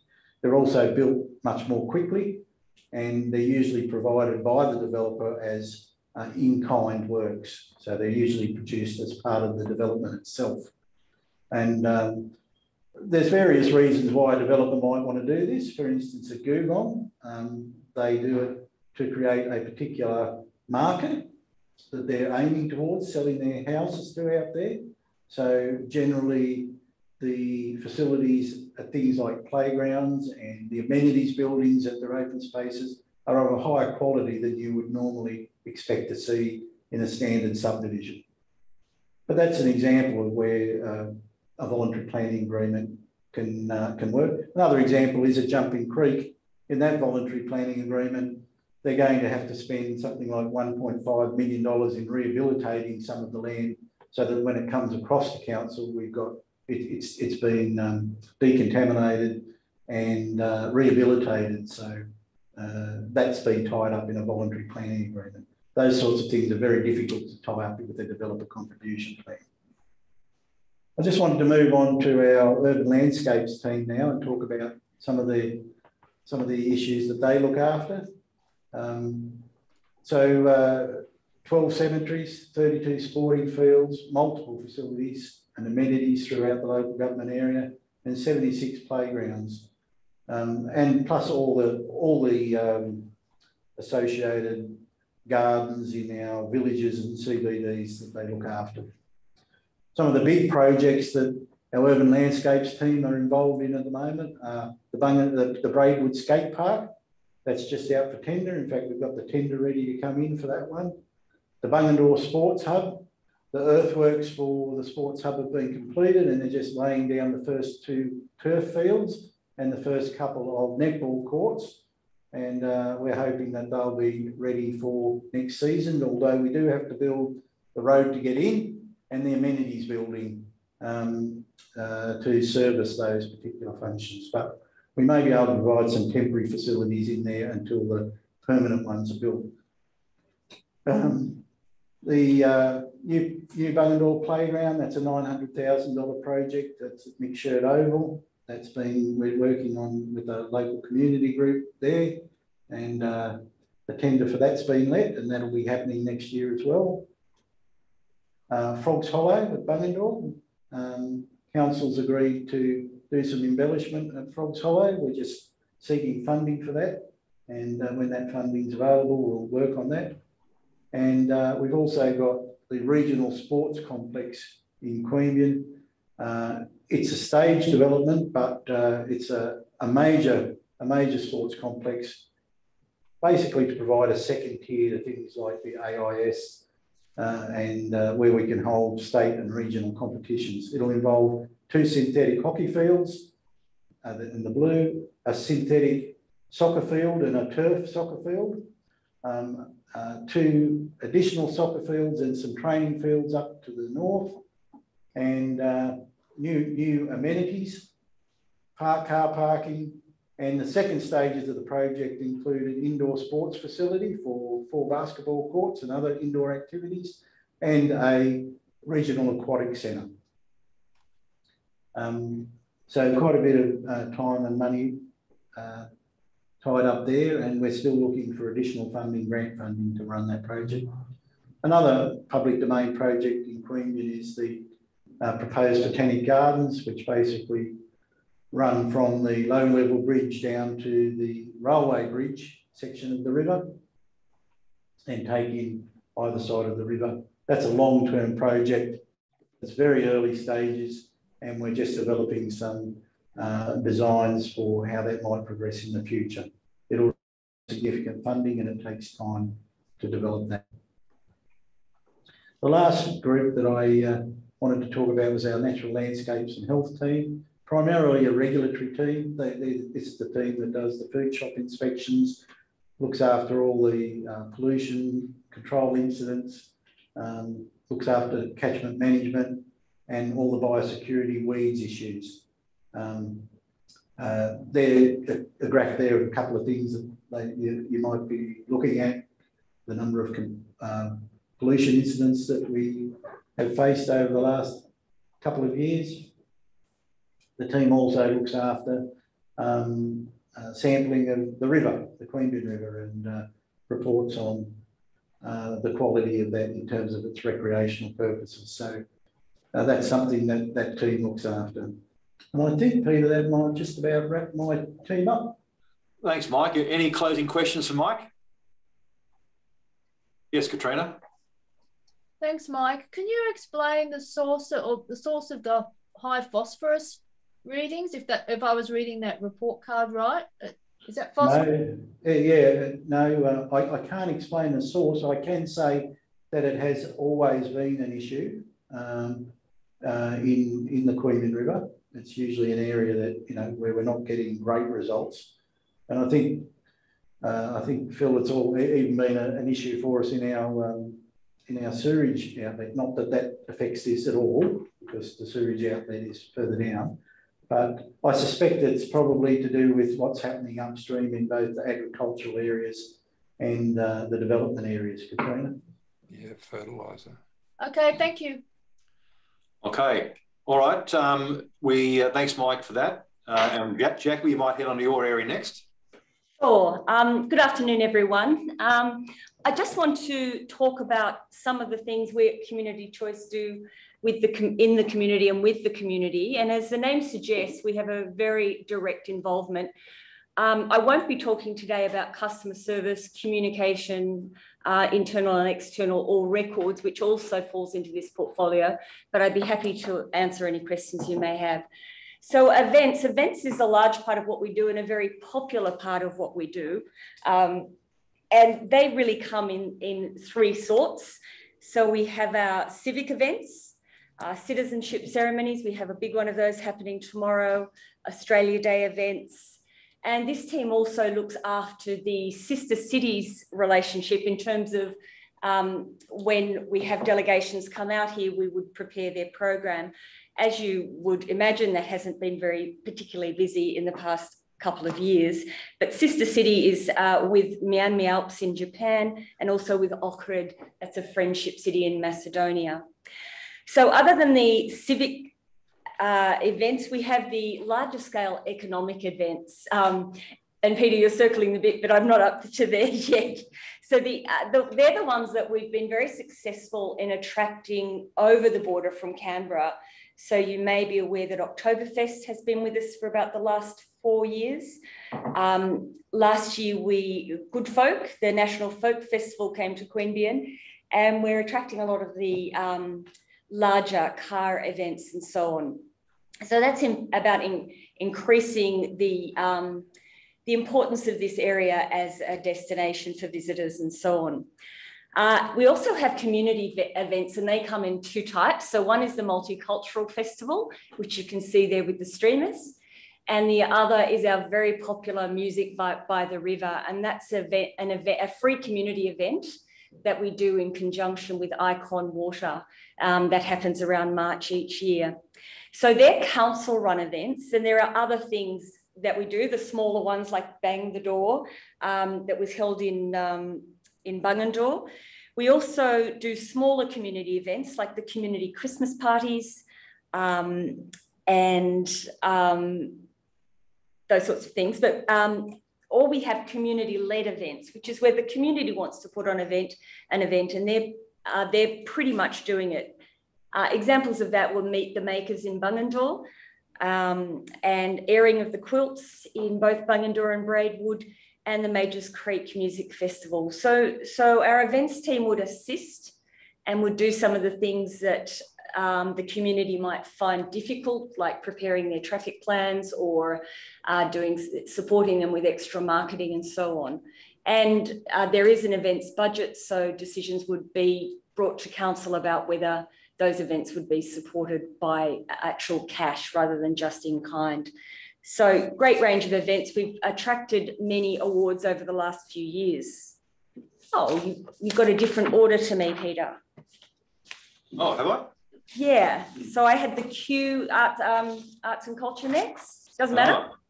We'll go on to economic development. Mike talked about the transformation of the master plan. I'll talk about on the next slide.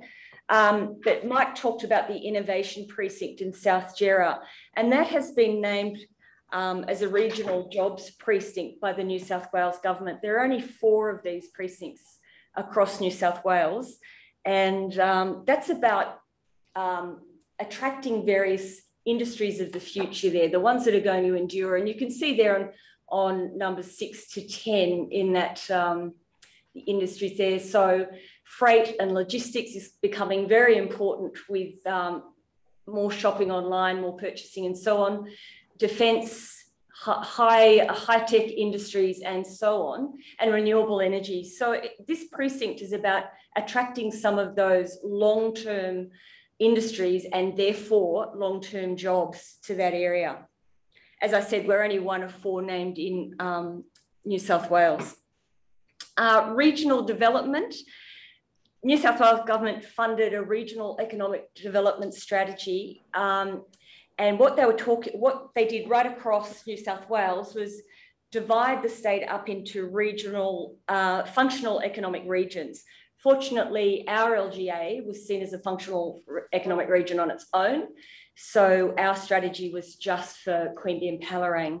And that talked about what are our natural endowments and how we should be moving forward in the future in terms of jobs, industry, and so on. So very much connected to some of the things we're doing. Is somebody got a question? No? Okay, smart city stuff. That's about smart lighting, smart parking. It's about connectivity. There are some problems with connectivity in the eastern side of the region. We're always looking at how we can improve that through smart city stuff and grants and so on that are given to us by government. This area also looks after grants. So if you've been dabbling around on the website, you'll see what we call Grants Guru. So you can go into that program and put in any sort of thing that you might want to find a grant for, and it will automatically spit out to you all the possibilities of grants that are open at the moment. So that was just established last year. It's a pretty good program, open to the community as well. Because of the last couple of years, disaster recovery has been really important. Particularly when no, I'm still on the same page, Peter. This is just the economic part of disaster recovery. With the Kings Highway closed, it ruined a lot of the businesses from Bungendore and Braidwood in particular. So we've had to look at giving small grants. So this was government, New South Wales government funded, small grants to businesses to help them survive. Sometimes it was getting them to understand marketing, especially social media and online marketing better. It was sometimes to capture databases, anything they felt they needed. They applied for one of these small grants and got some assistance in that way. We assisted them a lot more, which I'll talk about in a minute. Also, the development of 2 websites, Invest Queanbeyan-Palerang and Live Queanbeyan-Palerang. And they're for people who might want to, businesses who might want to move their business to the area. It shows them all of the opportunities that are available to them. And the same if you want to move to the area and live here as a resident, what sort of things we've got going on, how to get acquainted, a new residence guide, and so on and so forth. This area also looks after businesses, so the Braidwood sale yards and truck wash. We're still back, Peter, sorry. The Riverside Cafe and the Riverside Caravan Park. We also support the Bungendore Chamber of Commerce and the industry and the Braidwood Villages Business Chamber, which is newly forming. And any liaison for business inquiries goes through that team. Okay, thanks, Peter. I'm going to wait. No, we're ready now. Sorry, I do rave on. The master plan, this is a refresh of the CBD spatial master plan, and that occurred in 2019. And you can see that the plan divides the Queanbeyan CBD into 6 basic precincts that the city can do particular things in each precinct. It's a way forward for, and out of this has come 8 stages of development and projects that will occur over a long period of time. So the 2 ones that are occurring at the moment is the Queanbeyan Civic and Cultural Precinct, where the new offices will be, and also the Monero Street upgrade. So they're the first 2 projects from the master plan. This group also did the Queanbeyan Place Plan that came out in 2020, and that's about how we activate the various spaces across the city. How do we make people want to be there? How do we enhance our nighttime economy and so on? How do we lift the city? The Monero Laneways project, which is related to the place plan, is about taking some laneways, specifically Blacksmith's Lane and No Name Lane, which are currently just kind of brick walkways, and making them something quite special. So that's happening at the moment. And this team looked at the business engagement and ran workshops for the Monero Street upgrade, not obviously managing the project itself, but looking at what people feel about it, they would like to see in this upgrade. Also, the Shop and Win, that's a place initiative. This happens in Bungendore and Braidwood each year, and it's supported by Bendigo Bank. It's about encouraging people to shop in the villages, in the eastern side of the LGA, to go to Bungendore and buy stuff, and Braidwood and buy their Christmas presents and so on. It's run every year around Christmas time for the last 3 years. And you can go into a draw. For every $20 you spend, you go into a draw to win, I think it's $1,000, or I'm not quite sure, but then again, you need to spend that money within the LGA. The Christmas decorations project, this is where we decorate the whole LGA, and that's very much a place initiative, and also again, business liaison. Tourism became quite important after the bushfires, because, as I said, Bungendore and Braidwood and the surrounds were really suffering. So the business and innovation team got together with some local public PR agencies and developed the first tourism project that we've had in the region. And this was called the Treasure Trail. And it was about the fact that we understand people are driving through to the South Coast, but why not dig a little deeper, stay a little longer, and find the real treasures we have in this region.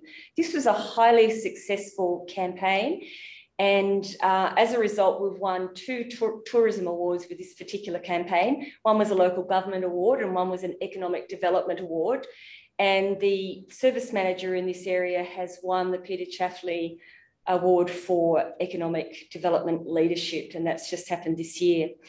So off the back of this campaign, the tourism team are further developing campaigns for autumn, spring and summer next year to get people to visit the region and really explore it. At the same time, we are part, I'm not quite off that page yet, Peter. At the same time, we are part of the Tablelands Destination and Marketing Plan. So that's an initiative with a lot of surrounding councils to see what we have, what we can offer as a kind of a trail, a joint initiative between us all rather than acting individually. Next. Okay, libraries. So as you would know, we have libraries in Bungendore, Braidwood and Queanbeyan, but the library delivers a lot more than just the library. They're the centre for many people in our community. A lot of our homeless people spend a lot of time in the library. We have a lot of school kids come and do their homework there and so on. And for those areas that we can't actually get into the library, we have a couple of initiatives. One is the mobile library. So that's a van that was grant funded. It's fitted out with a whole lot of possibilities for people to borrow. And that goes around to the more remote areas. And the community various communities have often latched onto that and put on morning teas and so on and made it quite a social occasion when the library comes out. We also have a home library, and that's a delivery service for people who can't get out. They're shut in for whatever reason. They might be elderly or they might be infirm, and that could be a long-term thing or just a short-term thing if people are sick for a little while. So we will take the library to them. Now, during COVID, when the library couldn't be open, we wanted to continue that service. And so we had our click and collect service. So you could order your books or CDs or DVDs online and pick them up at the Braidwood Library or the Queanbeyan Library. And we had a click and deliver for people of Bungendore and surrounds, because the library there is inside the school, part of the school library, and that wasn't open at the time. So we're continuing some of those services because they've been so very popular with the community. In addition, we have children's services, story time, baby bounce, toddler time, and an online little bang discovery on demand. That's a scientific workshop for kids that you can do online. A lot of those things went online during COVID so people could entertain their kids while they were still shut in. And some of our tech services at the library are very popular with our senior citizens. So they can go and do a class on technology, how to navigate their computer, how to work a phone, and so on and so forth. You can actually book a librarian if you want some one-on-one advice. We run movie clubs and book clubs, both online and in person. And there are lots of author events where an author will come and talk about their book. And again, this has been online during COVID, but in person for most of the time. Thanks, Peter. Our community services are very important. Some of the key things we do are family daycare. That's a highly valued service. I'm sure you all know what that is. It's where children, instead of going to a daycare, will go into an educator's home. These people have to be, they're often mums or grandmothers or whatever. They have to be trained and they have to be evaluated by our family daycare staff. And so they might take up to 4 children at a time. So it's more one-on-one care. Council runs that service. We are also looking into updating our reconciliation action plan. and our disability inclusion action plan. Both of those things are happening at the moment. They're both mandated plans, and it's looking at how we as a council can be more inclusive, and also how we can offer our community services more readily to people with disability or to our Indigenous people across the LGA. As I'm sure you would have heard, recently our youth services and our indoor sports centre was passed to the PCYC, a brand new Queanbeyan PCYC. The good thing, the decision was hard to take. Council made this decision because of the extended services that could be offered by a PCYC that we as a council could never hope to provide. It's just far too expensive. So they offer, in addition to their community programs of sporting hire and facility hire and so on, they offer lots of programs for youth at risk. They offer seniors programs, kids programs, school programs. And the great thing is they can offer these programs right across the LGA. So whilst they're established at the Indoor Sports Centre in Queanbeyan, they do run programs in the wider LGA and or will collect kids from these places, bring them into Queanbeyan to take part in this program. So it's an initiative that people have wanted in Queanbeyan for some time. And we're really delighted to be able to open that last Thursday. All the hands up there are about our new volunteering program. We're looking at how we can get volunteers back on board after COVID. So it's a great way to connect the community with council and to connect to the community with other services. And that'll be happening. We're looking at the moment for opportunities to do so, and Friends of the Library, Friends of Ruston House, certainly we have ushers at the queue, and these are all great ways of the community meeting different people, and also great ways of council being able to offer an extra layer of service. Not yet, Peter, even though we have passed on our youth services largely to PCYC, we do have retained our youth committee, and they, through grant funding and other means, still do events and other things targeted at youth. We've had one this week.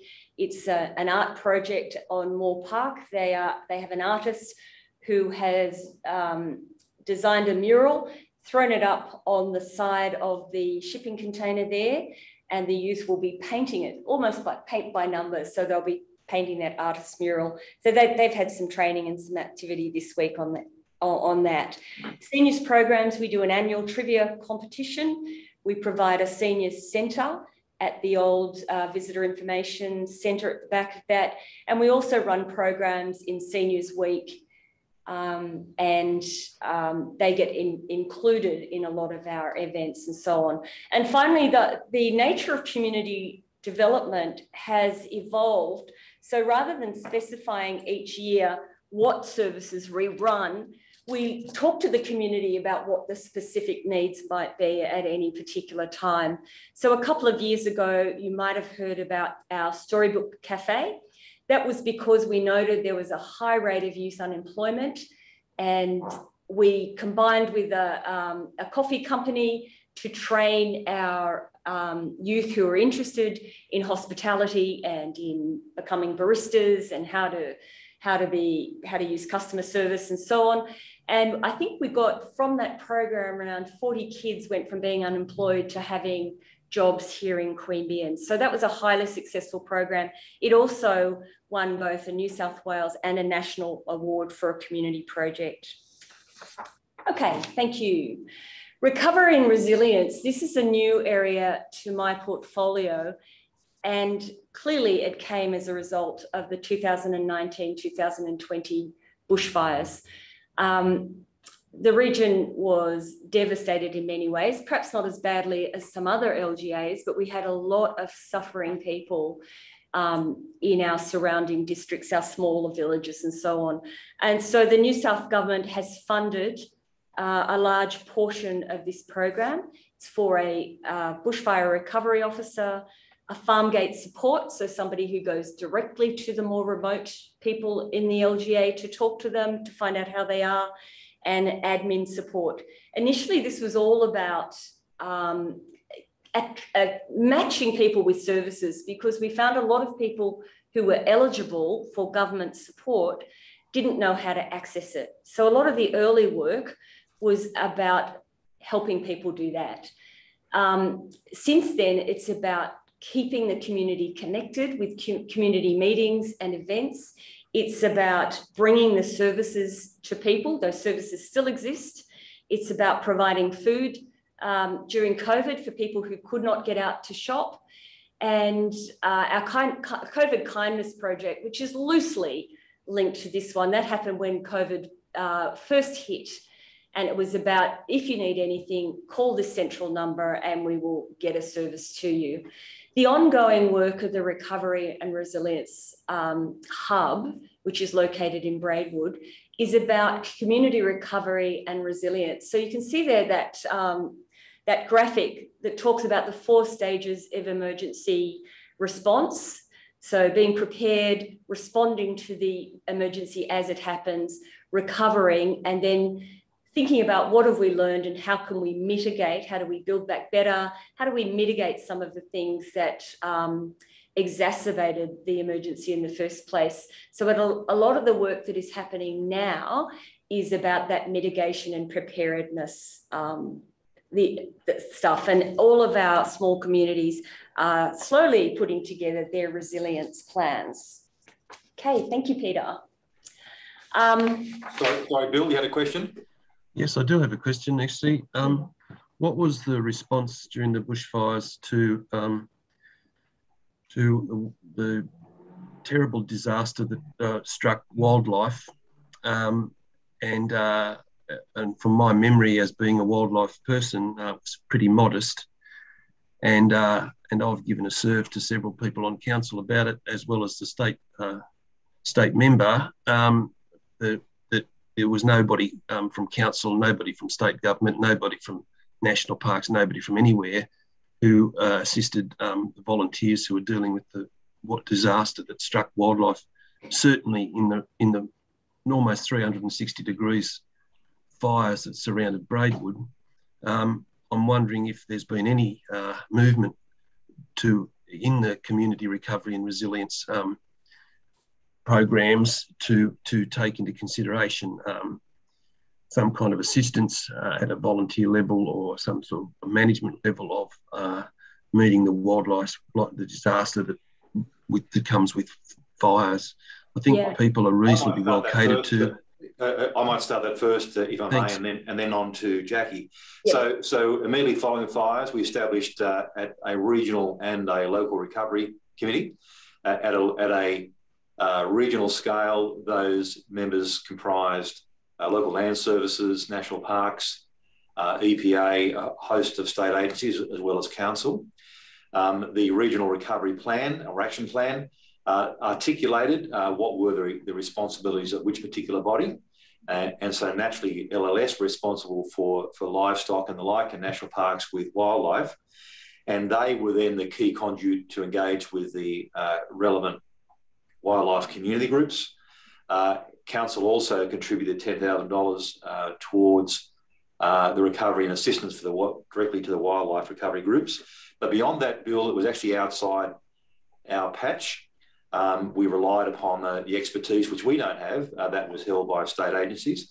But Jackie, has that issue been picked up in the draft recovery and resilience plan? It has by some of the community plans. And what we would hope to do with our volunteer program is link people who are interested in certain areas of communities, such as wildlife, to be matched with a structured program of how they can get involved. So that's in plan. It hasn't really happened yet. And I have to admit, Bill, that initially people were most concerned about others who'd lost their homes and so on. But this is an issue that when we look at recovery and mitigation and preparedness, wildlife will certainly factor into how we protect, as Peter said, both our farm animals and our general natural wildlife. I know that in the plan, one of the things we talk about is the fact that you can't insure your animals, and that makes it tricky. So they're kind of low on the totem pole for many people. So we are looking at how we can better do that. Thank you. Finally, it looks like you've taken a couple of slides out, Peter. Not me. Okay, well, I had one on aquatics and one on the arts. So let me just talk about the other programs we do. So we support the museums. We have 2 museums in Queanbeyan. One is the Queanbeyan Historical Museum, and the other is the Print Museum. We've recently had a significant study done on the Print Museum, and the collection there is quite significant, and it is one of the only such museums in the state. And there is also the Braidwood Heritage Centre, which has just received a $2 million government grant. So a couple of our team are involved in that project. The money is actually directly for the museum, but we're involved in talking about where that money goes and how it's used. We also look after all the community facilities across the LGA. And recently we've done an audit on how many there are. A lot of them are actually managed by 355 committees. So we're asking some of those committees if they want and or need council support, some of our booking services and so on, but that will be a matter for the communities themselves to decide how much they want us involved. And finally, animal management. We run the pound, look after dangerous dogs, nuisance dogs, barking dogs, so our rangers will investigate any incidents. We also rehome dogs, so people come and buy them from the pound. We do chipping and licensing and so on. So that has, that's quite a big LGA for our rangers to be looking after, but they get a lot of positive accolades for that. I just want to talk about, Peter, and I don't know if the slides are there or not. They certainly were. Oh, we've got a question from Bill first. Oh, right, yes. Sorry, could you tell me, I've been asked to support, what if I get on council, that is, of course, cat containment policies expansion. Yes. Can you tell me how far that notion has been spread throughout the QPRC? Yeah, I believe it's in one suburb, but this was from Greenlee was a request. And I've got a little bit of information for you. I'm the Vice President of Wildcare, which operates the entire QPRC area apart from NARG, which I'm the President of. And there were 69 animals that came to us, wildlife animals that came to us in care as a result of cat attacks. God knows how many countless other animals were killed or indeed consumed by those cats in and around the whole wildcare area. Mm-hmm. But just in comparison, there were like 400 or 500 that came into care from dog attacks. Right. And I'm just thinking about how we could approach it as a council, as a policy. I know you're fairly busy with dog restraint and dealing with dogs and pounds and that sort of stuff. Yes. And there's plenty of regulations about it, but they're still doing a lot of harm to wildlife and probably children and probably adults. But the big thing seems to be that cats. You know, we all know that cats are terribly destructive of wildlife, but particularly in the urban areas, I actually think there probably will be an increase in pressure to bring about cat containment policies. Yeah. Have you seen any of that? Or? Yes, definitely. In the new areas of Googong, there will be a cat containment policy. The area of Tralee have also indicated that they want a cat containment policy, the new areas, and also Elmsley in Bungendore want cat containment areas. We've been requested to look at where else we could put cat containment areas in. It's trickier to do it in existing areas, not impossible, but there would have to be a phasing because people who have cats would need to either keep them indoors and declaw them or whatever, or construct those cat run things. So we need to give people, if we're going to do it in the existing areas, we need to give people a bit of time to comply. You'll probably find some moves from Greenlee by the sounds of things. Yeah, yeah.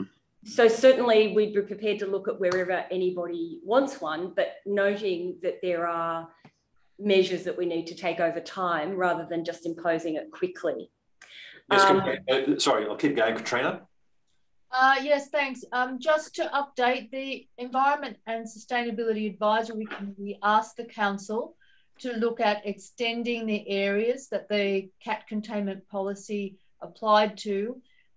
Initially adjacent to those areas, so Jumping Creek Estate has it, so it makes sense to include it in Greenlee and some of the other rural residential areas, and then to progressively and to start a conversation with the community about extending it across the LGA. And from what we've just been told, it sounds like the council is looking at that. Is that right? Yes, that's correct. Once people hear that we're doing it in one area, we get more requests to have a look at it across the LGA. You might keep going, Jackie. I found those slides, they were hidden apparently. Yes, thank you. Thank you. I just want to say about dangerous dogs. We only can investigate when we either see it or get a complaint. So performing arts and visual arts are very popular areas. The Q and the B, so the Q Performing Arts Centre and what we lovingly call the B, Bicentennial Hall, has been refurbished due to a grant we received a couple of years ago. So they've both become very enviable spaces.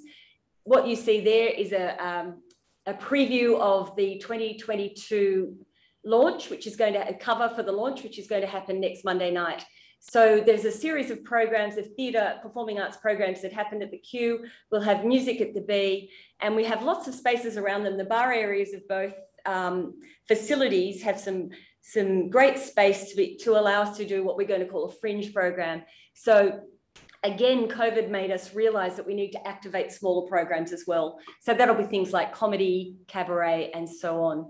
The visual arts, we have some specific things. So the Queanbeyan-Palerang Art Awards are very popular. This year they were supported by Bendigo Bank, and they have said that they're keen to progress that support. It's an acquisitive first prize. And the art goes on sale for a few weeks, so anybody can go in and buy the lovely pieces that are done. There's also a newly introduced Youth Award, a People's Choice Award, Bendigo Pick, and several others. So that's great for our visual artists, and there are a lot of them in this LGA who are very talented. We also were gifted Ruston House several years ago. This is an historic building. Used to be part of the old Queanbeyan Hospital. In fact, I believe it's the fever ward. It's been completely refurbished through grant, and it now operates as an art centre.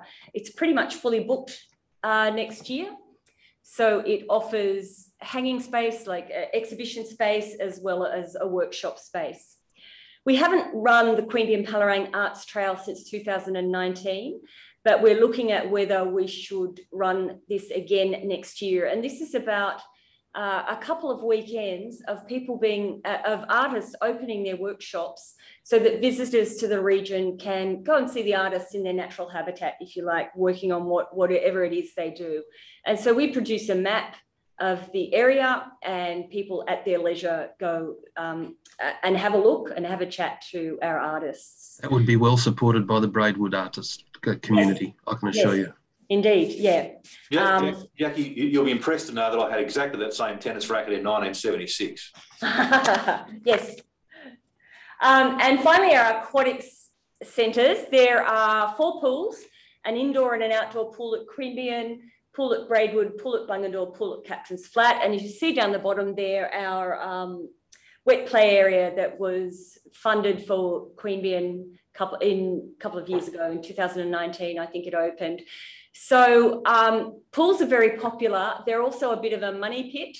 So we set aside maintenance each year. The Braidwood pool has recently been retiled and had its pump service looked at. There is $1 million grant for Braidwood to do some fairly hefty changes for the surrounds, and that's the development application has been lodged, and we're waiting on the team to approve that. We're hoping that that work will happen in the off season. All the pools are currently open. We're back on full swimming, lap swimming, and squad training swimming lessons available at Queanbeyan and Braidwood. Less is available at Captain's Flat and Bungendore, and we have a lot of trouble often getting enough lifeguards and teachers in those areas. So we put out each year to appoint people and get a lot of trouble. But at the moment, we're fully staffed with casuals and opening those pools for the rest of summer. As you would have guessed, the Bungendore pool will be replaced in the Bungendore Sports Centre or Regional Sports Centre. So that one hopefully will be shiny and new. So the Captain's Flat pool is the one that needs a bit of attention at the moment. So that's it for me. Happy to answer any questions. Any final questions for Jackie? Thanks, Jackie. And so we've had Mike speak on the important stuff. We've had Jackie speak on the fun stuff. And now can I introduce Phil Hanson to talk about the big stuff? Thanks, Phil. Yeah, thanks, Peter. Very conscious of time and that we have been here a long time, so I'll certainly try and move through these. As a bit of a snapshot of what the connection structure looks like, there it is. So we've got about nearly 190 staff in there, and my section's broken up into 4 distinct areas: contracts and projects, utilities, transport and facilities, and assets. And under each one of those are the various activities that are managed by each one of those service managers. Go to the next one, Peter. I think you saw that slide earlier on, but just to point out that, that there are quite a lot of assets in council that we currently have, and we spend a lot of time and money looking after those assets, particularly in the roads assets and water and sewer assets. Some of the numbers are there on screen, and when you start to add them all up, they are certainly extensive. And those assets exist for, well, they exist in a variety of ways. We've got some of those assets that have been there for quite some time, and then we've got other assets which are relatively new. So next one, Peter. So if we look at the operational plan in the 21-22 period, that's a snapshot of the expenditure across there. So we're spending about $50 million in this year to undertake operational type activities, which usually are maintenance and repairs and those type of things that go with it. Certainly some quite big sums go towards our roads and our water and sewer, as well as our plant and fleet, and that's reflective of the amount of the asset that we do have and the various improvements and additions that we need to do to those on a yearly basis. Next slide, Peter. So to find details around how we maintain our assets, Council does have a web page. This is just a grab of that. It's under the roads and footpaths section of it. In there, you'll find the maintenance grading schedule, and amongst other things, there's some details around some of those other ones. And the next slide just gives you a bit of a picture of how we present that. Certainly, if you want to go and look at the grading policy that's been adopted by Council, then it's there. And the effort that we put in annually meets the level of service that's been detailed in that policy. We note typically sort of a month out what roads are going to be graded at that time, and then we also, and it's just off the page, it's not on this grab, but it's certainly on the web page. We then cover off the roads that have been done.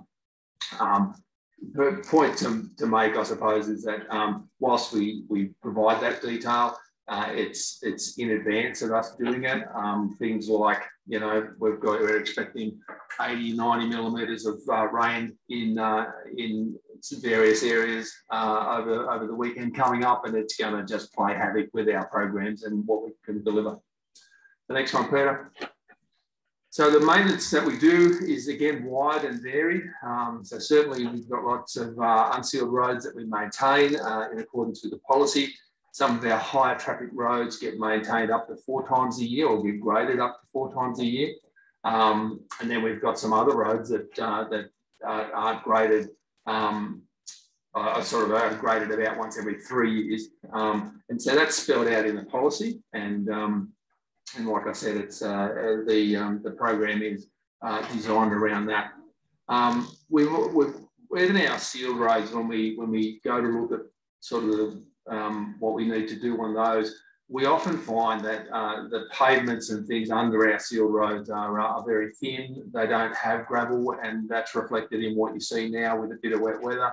And it just comes out as pavement failures and those sort of things as we go. We'll certainly patch those, but to fix them long term requires a full reconstruction of the road.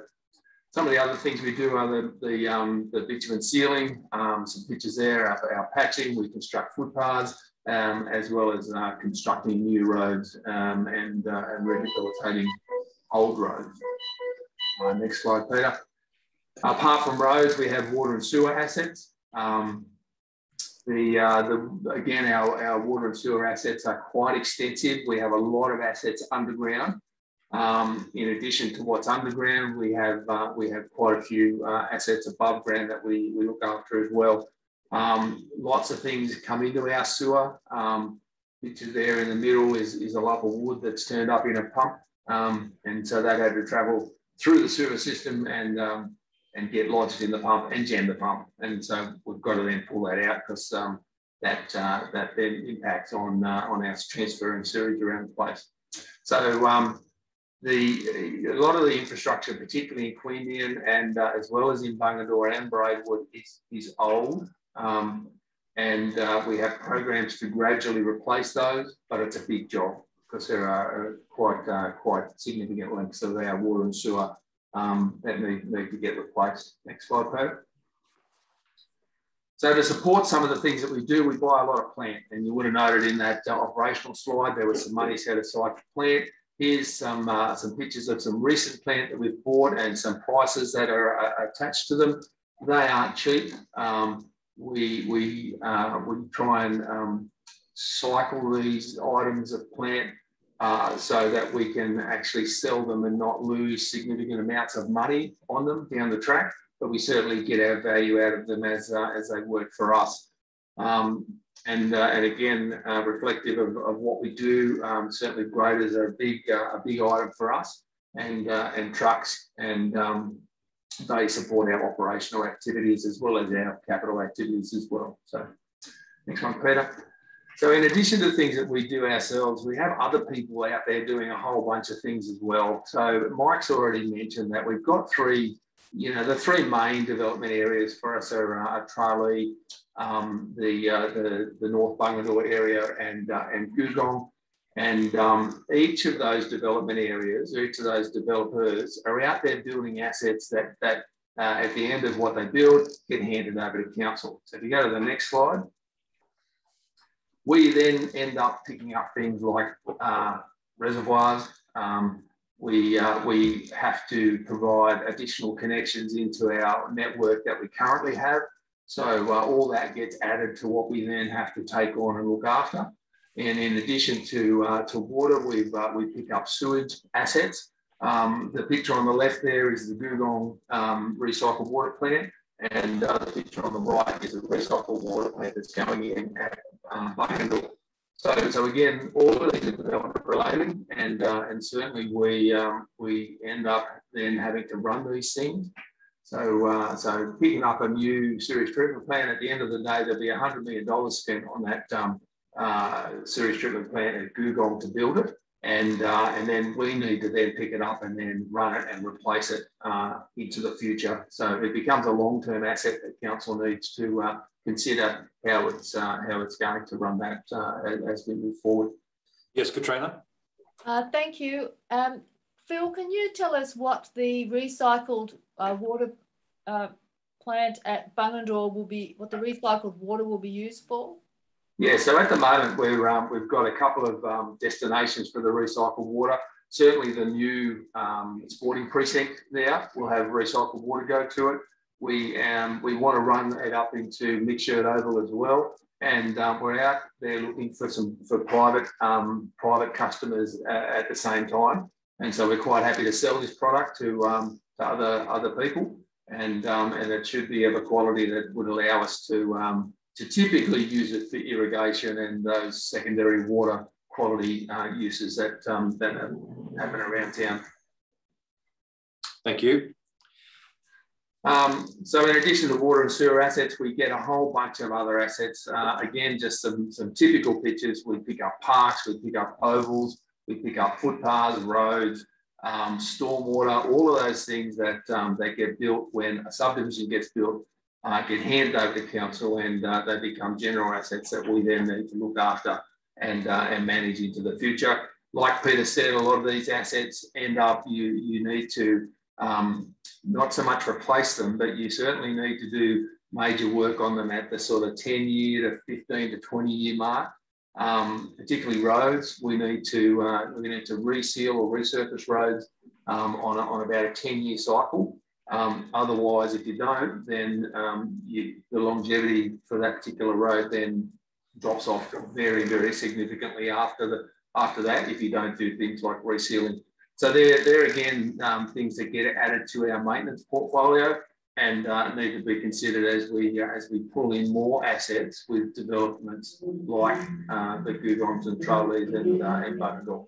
It's worth adding at that point, Phil, that in the assessments undertaken by IPART, it was demonstrated that from greenfield developments such as a Googong or a Trolleys and so forth, the maintenance and replacement, which is measured through depreciation, those annualised costs don't exceed the rates that are collected for those particular new developments. So there's often a misconception that there's new rates being generated by new development. That is true, but the value, because of rate capping and the structure of the rating system, means that the value of the rates collected do not cover the assets that have been inherited in those new developments alone, as far as their maintenance and ongoing renewal goes. Thanks, Phil. Right, so apart from operational things, we do lots of capital work. So what I've listed here again is the 21-22 capital programs for the various sections of council. So transport and facilities, a lot of our capital goes into installing new bridges around the place. We look at road constructions and as well as bitch and seal extensions and rehabilitation and development of a variety of roads as well. So in the transport and facility section, there's about $24 million. And further on, I'll just sort of zoom in on some of these. In utilities, stormwater and fleet, again, it's about a $20 million spend on capital in the current year. And again, you can see that capital is spread right across our portfolio. It covers stormwater, fleet, water and sewer assets as they go. Just a thing to point out, we are building water and sewer assets out of Bungendore on behalf or for the new Bungendore development, because we've chosen to do it that way, and the developer pays for that, and we build it. So that we have a big hand in the quality of what actually gets built by those developers because we're building it. Contracts and projects is sort of is responsible for the larger of the capital spend every year. They've got about $100 million worth of work in their budget this year, and you can see the list of activities there and the values that are there. The civic and cultural precinct is code for the new office building in the middle of Queanbeyan, so that's a big chunk of that. And of course, the Queanbeyan sewage treatment plant upgrade is another big chunk that goes with that as well. So if you were looking for details on our capital programs, again, I'll point you at our webpage. All the details are there. We update it as often as we can and provide as much update as we can through our webpage for most of these projects. Next one, Peter. So to decide what... Sorry, I've got a question for Margot. Sorry, Margot. Yeah, hi Phil. Just one query. Where are things at with the noise study for the Edwin Land Parkway? I didn't see that in any of the slides that you've had. Yeah, so it's funded from a previous year, so it's not going to show up on that. But we're at a point where I've got to schedule a workshop with the new council on the outcomes of the study that's been done there, and we'll do that, and then that'll become known to everybody then. Okay, thank you. So there's various ways that projects do turn up, and Peter did touch on it earlier, and we do a lot of strategic planning around the place. So back in 2008, Council undertook quite a lot of traffic planning and traffic strategy work that came up with a strategy to provide road network that considered all of the development that was proposed for Queanbeyan in the Queanbeyan area right out to 2031. So that included the Tralee development, the Googong development, all the infill development, Jumping Creek, and all that sort of infill and additional developments that we knew about at the time.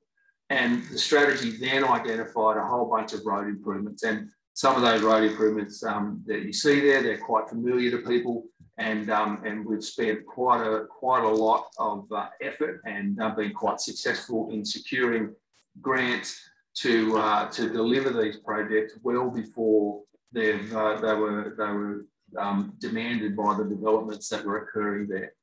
A couple of things to I guess say that we still have work to do. So there's a section of Old Coomber Road, which Peter's pointing at there, that's still to be done. It's not needed until quite a few years out, or a number of years out now, so we're still getting ready for that. And then also the intersection improvements around the place. They've got sort of demands as into the out years, and they're certainly on our agenda to keep pushing and get them done as we go. Part of this strategic planning included what was added to the voluntary planning agreement that was accepted by Googong developers, and they've paid, or they're required to pay for these roads as they go. And certainly that was set up initially, and that was how these roads were to be funded. But again, Council was very fortunate to get some grants which allowed it to work to get accelerated and get done. Next slide, Peter. So some of the other big capital projects, we'll just step through these. The Queanbeyan Sewage Treatment Plant, if you press the button again, Peter, it'll show a red square where the new plant is going. So the picture there is of the old plant, and it's down beside the Molongaway River. It's in the ACT, so it's located in the ACT. We need to replace that plant, and the red area is the area that we've targeted to build a new plant there. On the right-hand side, there's a bunch of details as to what we're targeting for there. The plant typically is going to be a 75,000 EP plant, and will improve and develop the treatment process that's currently there, and add a whole lot more of reliability and robustness to the process that we currently have. Next slide, Peter. The new plant will consist of a significant amount of infrastructure, and the picture on the left is the concept layout for it, and the details on the right are the different elements that are going to go and make up that plant. The new plant will be well clear of the 1 in 100 year flood level. Unfortunately, the current plant is affected by floods as they go through, and I think the next slide shows the flood effect over the old plant. So certainly elements of the old plant gets inundated in a flood event, a particular 1 in 100 flood event, and the new plant will be constructed on land that will be clear of that. So that won't be an inhibiting thing. So we've got some timeframes there. This project it's long lead times to actually start construction, but we're certainly pushing down the line now of getting our approvals. We've got to get ACT approval through the EIS process and a bunch of other regulators that we've got to get approvals from. and have all that in place before we actually go to contract for the construction of this particular plant. Still lots of things to work out and determine how we move forward. And as this gets worked up and developed, we bring various decision points to council, and the new council will certainly be considering the progress of this particular project. The Queanbeyan Civil, the Civic and Cultural Precinct, I think Peter's covered off on that enough. I don't know that I need to talk any more about that particular one, but again, it's a project that that council staff are supervising the delivery of it. And so we've engaged a contractor, a constructor to do that. And our contracts and projects branch are responsible for delivering this project in accordance with the brief that's been made.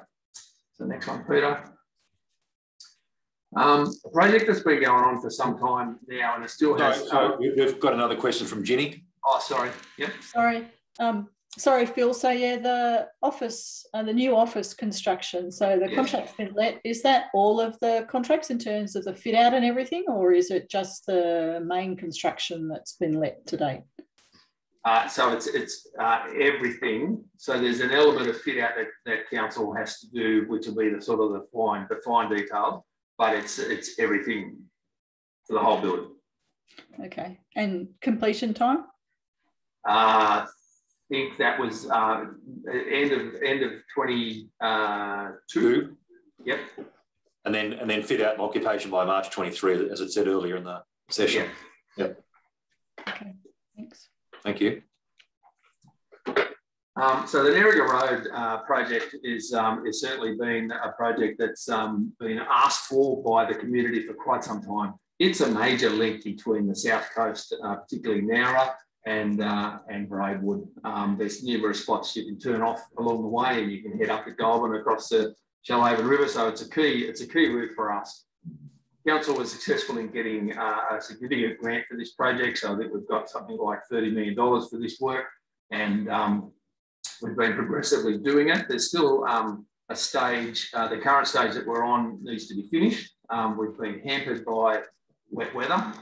We were planning on getting a significant section of that sealed before Christmas, but it's looking like the wet weather is going to beat us, and it'll now get pushed until after Christmas.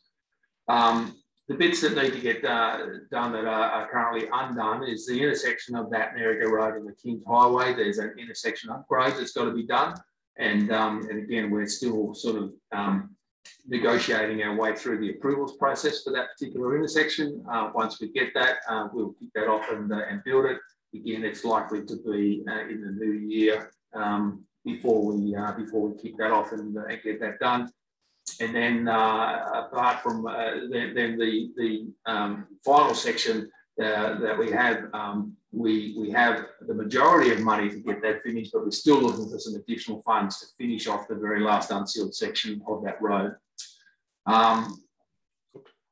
The other intention too is that we're out looking for money to improve some of the sealed sections of that road as they've progressively moved forward over time as well. Next one, so Verona Drive. Mike spoke about it as the road leading into Tralee and into the Poplars area there. For us, it's a capital project that again council staff are delivering. It's a $23 million project.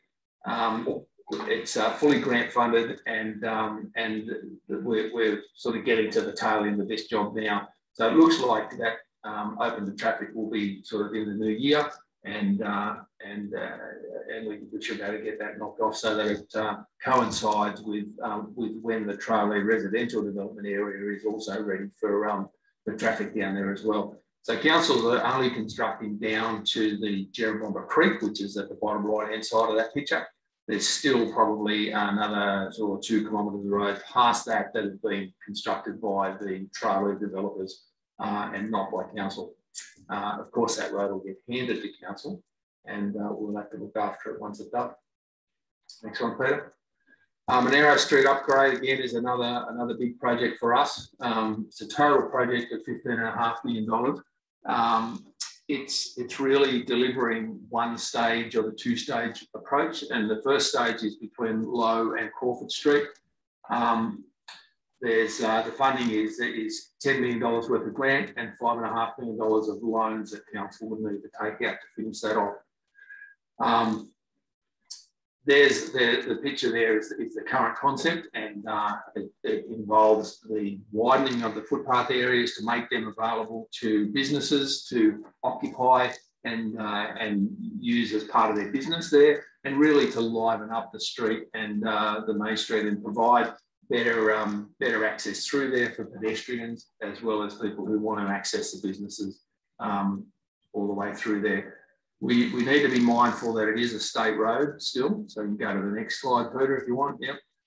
It is a state road, which means anything we do there, we've got to get approval from Transport for New South Wales. We're still in that approval stage for the concept that's proposed there, and we're wanting to push forward as soon as we can.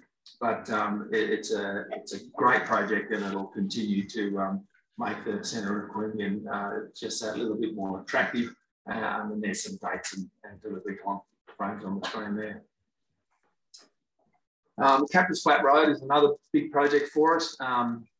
So we are in a position now where we're able to start the work on that. So we were given the money not all in one lump sum. So we were given it across a 4-year period. And the first year was really to get some design done and get some assessments done so that we can move in and actually start constructing things. And now for the next 3 years, we get $3 million per year. So council has considered that how we get that money, and what's on the screen there is the plan to roll that money out over the next 3 years. And the intention is to really address the whole length of the road, all the way from Bry Sharrow Road into Captain's Flat. And the treatment that we will do there is what we call pavement stabilisation. So it's a lot of in situ stabilisation with some extra material added. Before we can do the stabilising, we've got to widen out the drainage. So that's some additional work that's got to get done prior to the actual road work getting done. But the stabilisation process is very quick, and we can sort of get a 5-kilometre section done. We would get that done in 4 to 5 weeks without a problem, and then continue on. So it is pretty quick, and we've already done some of that treatment on the road. There's some green sections which have already had that treatment, and that really should transform that road from the current poor condition, which we're very aware of, to effectively quite a new road as it goes all the way into Captain's Flat.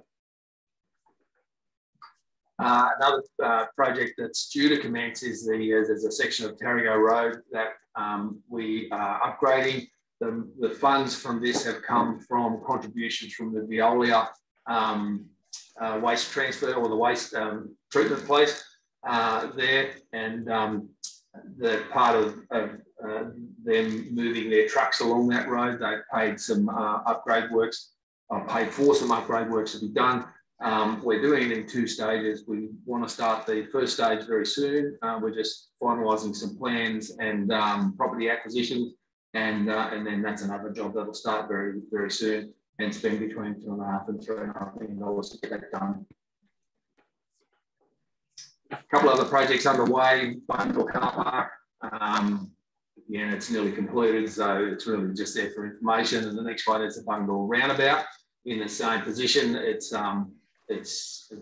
well advanced, and we are again hampered by wet weather, but we're looking to get that done as soon as we can to improve that intersection there.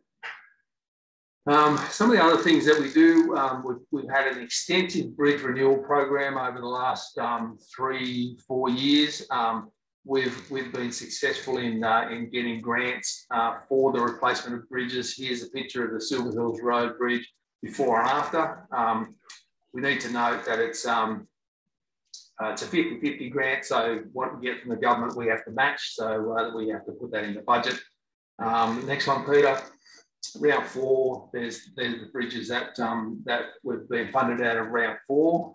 So again, we've finished the Gidley Bridge, but Reedy Creek Bridge we're about to commence, and it's a good bridge to do. Round 5 is Brickkiln Bridge. Next one, Brick Hill Bridge, and again 50-50 grant between council and the grant provider, and that's got to get. We haven't commenced that one either. We also have another program, the Fixing Country Bridges program, and out of that we've got funding for Foxlow Bridge, the Hereford Hall Road Bridge, and the Wallace's Gap Bridge. The funding's slightly different. We get 80% from the grant provider and 20% council has to fund. Of course, the Foxlow Bridge, we've started that project and we'll get that finished as soon as we can, and the other ones are yet to be done. On the back of the bushfires and the flood events that we have the disaster recovery fund that provides funding for bridges that were damaged in those events. And so the Forbes Street Road Bridge was damaged during the fire episode, and that's now been replaced. So you can see the photo there, and the Little Bombay Road Bridge, that's the before photo. That's actually been completed. We've dropped a box culvert into that, and that's also open again. And Lyons Bridge before and after, that one's been done as well. They were 100% grant funded. In addition to bridges, we also go for grants for fixing local roads. Some of the money that we've spent of recent times, there's a 1.5 kilometre section on the Araluen Road just out of Braidwood, just from the Majors Creek Road heading south, and that's been done, and it was funded 300,000 from the Fixing Local Roads grant and 100,000 council contribution. The next one we got was Majors Creek Road, which we're working on now. There's some that has been done and some that's still to be done on that road. So as I was saying before, the amount that we have to spend to actually fix that road up is, you know, way more than what we're getting out of the Dartmouth mine as their contribution to that road. And the last one is another grant for the Williamsdale Road, and the intention is that we want to, as much as we can, seal all of the unsealed sections of Williamsdale Road. Williamsdale Road is our most heavily trafficked unsealed road, and it's a great candidate to get a seal on it. We've still got some design work to do there, so I can't guarantee that we are going to get it all sealed, but we'll get as much of it done as we can.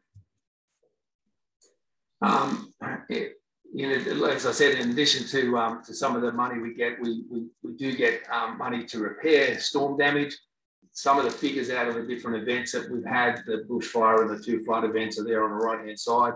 It takes us some time, and we are still spending the money from those programs to get our roads repaired. If you go to the next slide, Peter, we have lots of drainage repairs and lots of slips and tree issues on roads. And the next slide, Peter, where we have lots of work to do. And the biggest thing with this is I can't use council staff to do it. The condition of the grant is that I use contract staff.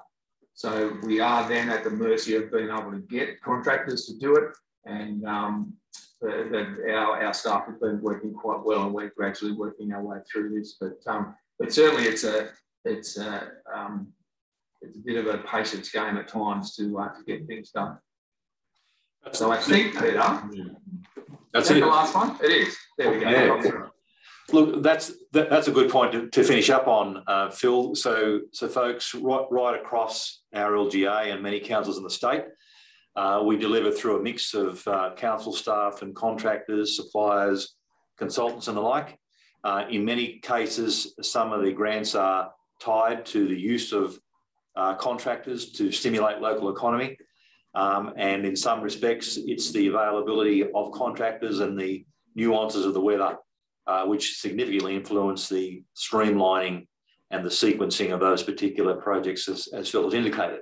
Look, that concludes the body of work we wanted to get through. We have got through in the time frame that we had set aside. It's a lot of information to take in, obviously. The value you have, of course, is the session has been recorded. So once we have that archived on the website, you'll be able to go back and pause on it later. Happy to take questions if you have any further. Caitlin Flint is our contact for that, and we'll make that information also available on the website.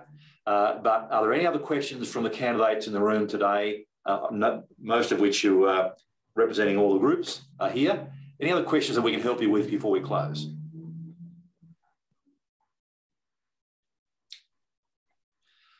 Well, great. Look, thank you all. Thank you for our staff for their time and commitment putting this presentation together. If you are successful, of course, much of the same you'll hear again as part of the induction processes on the 29th of January and beyond. So again, if you have further questions, please feel free to ask.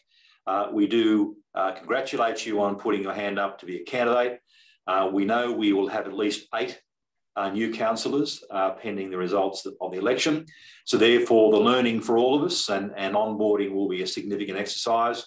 It will also be a great opportunity for all of you to develop yourself through the professional development programs as a councillor. And we are obliged to, of course, publish what you engage with and what we spend on and so forth going forward. But equally, we look forward to, with your success as a councillor, adding different energies and skills, insights and ideas into our operations, because certainly the first 12 months is a period of review, initially of services, initially, of course, with our CSP delivery program and operational plan and our financial strategy and long-term financial plan attached to that. Then a sequence of standards for assets, services that we provide, and a refresh of a number of our policies. So a new council is obliged to revise all its policies in the first year or two of its term, and likewise to revise its organisation structure in the first year of its term.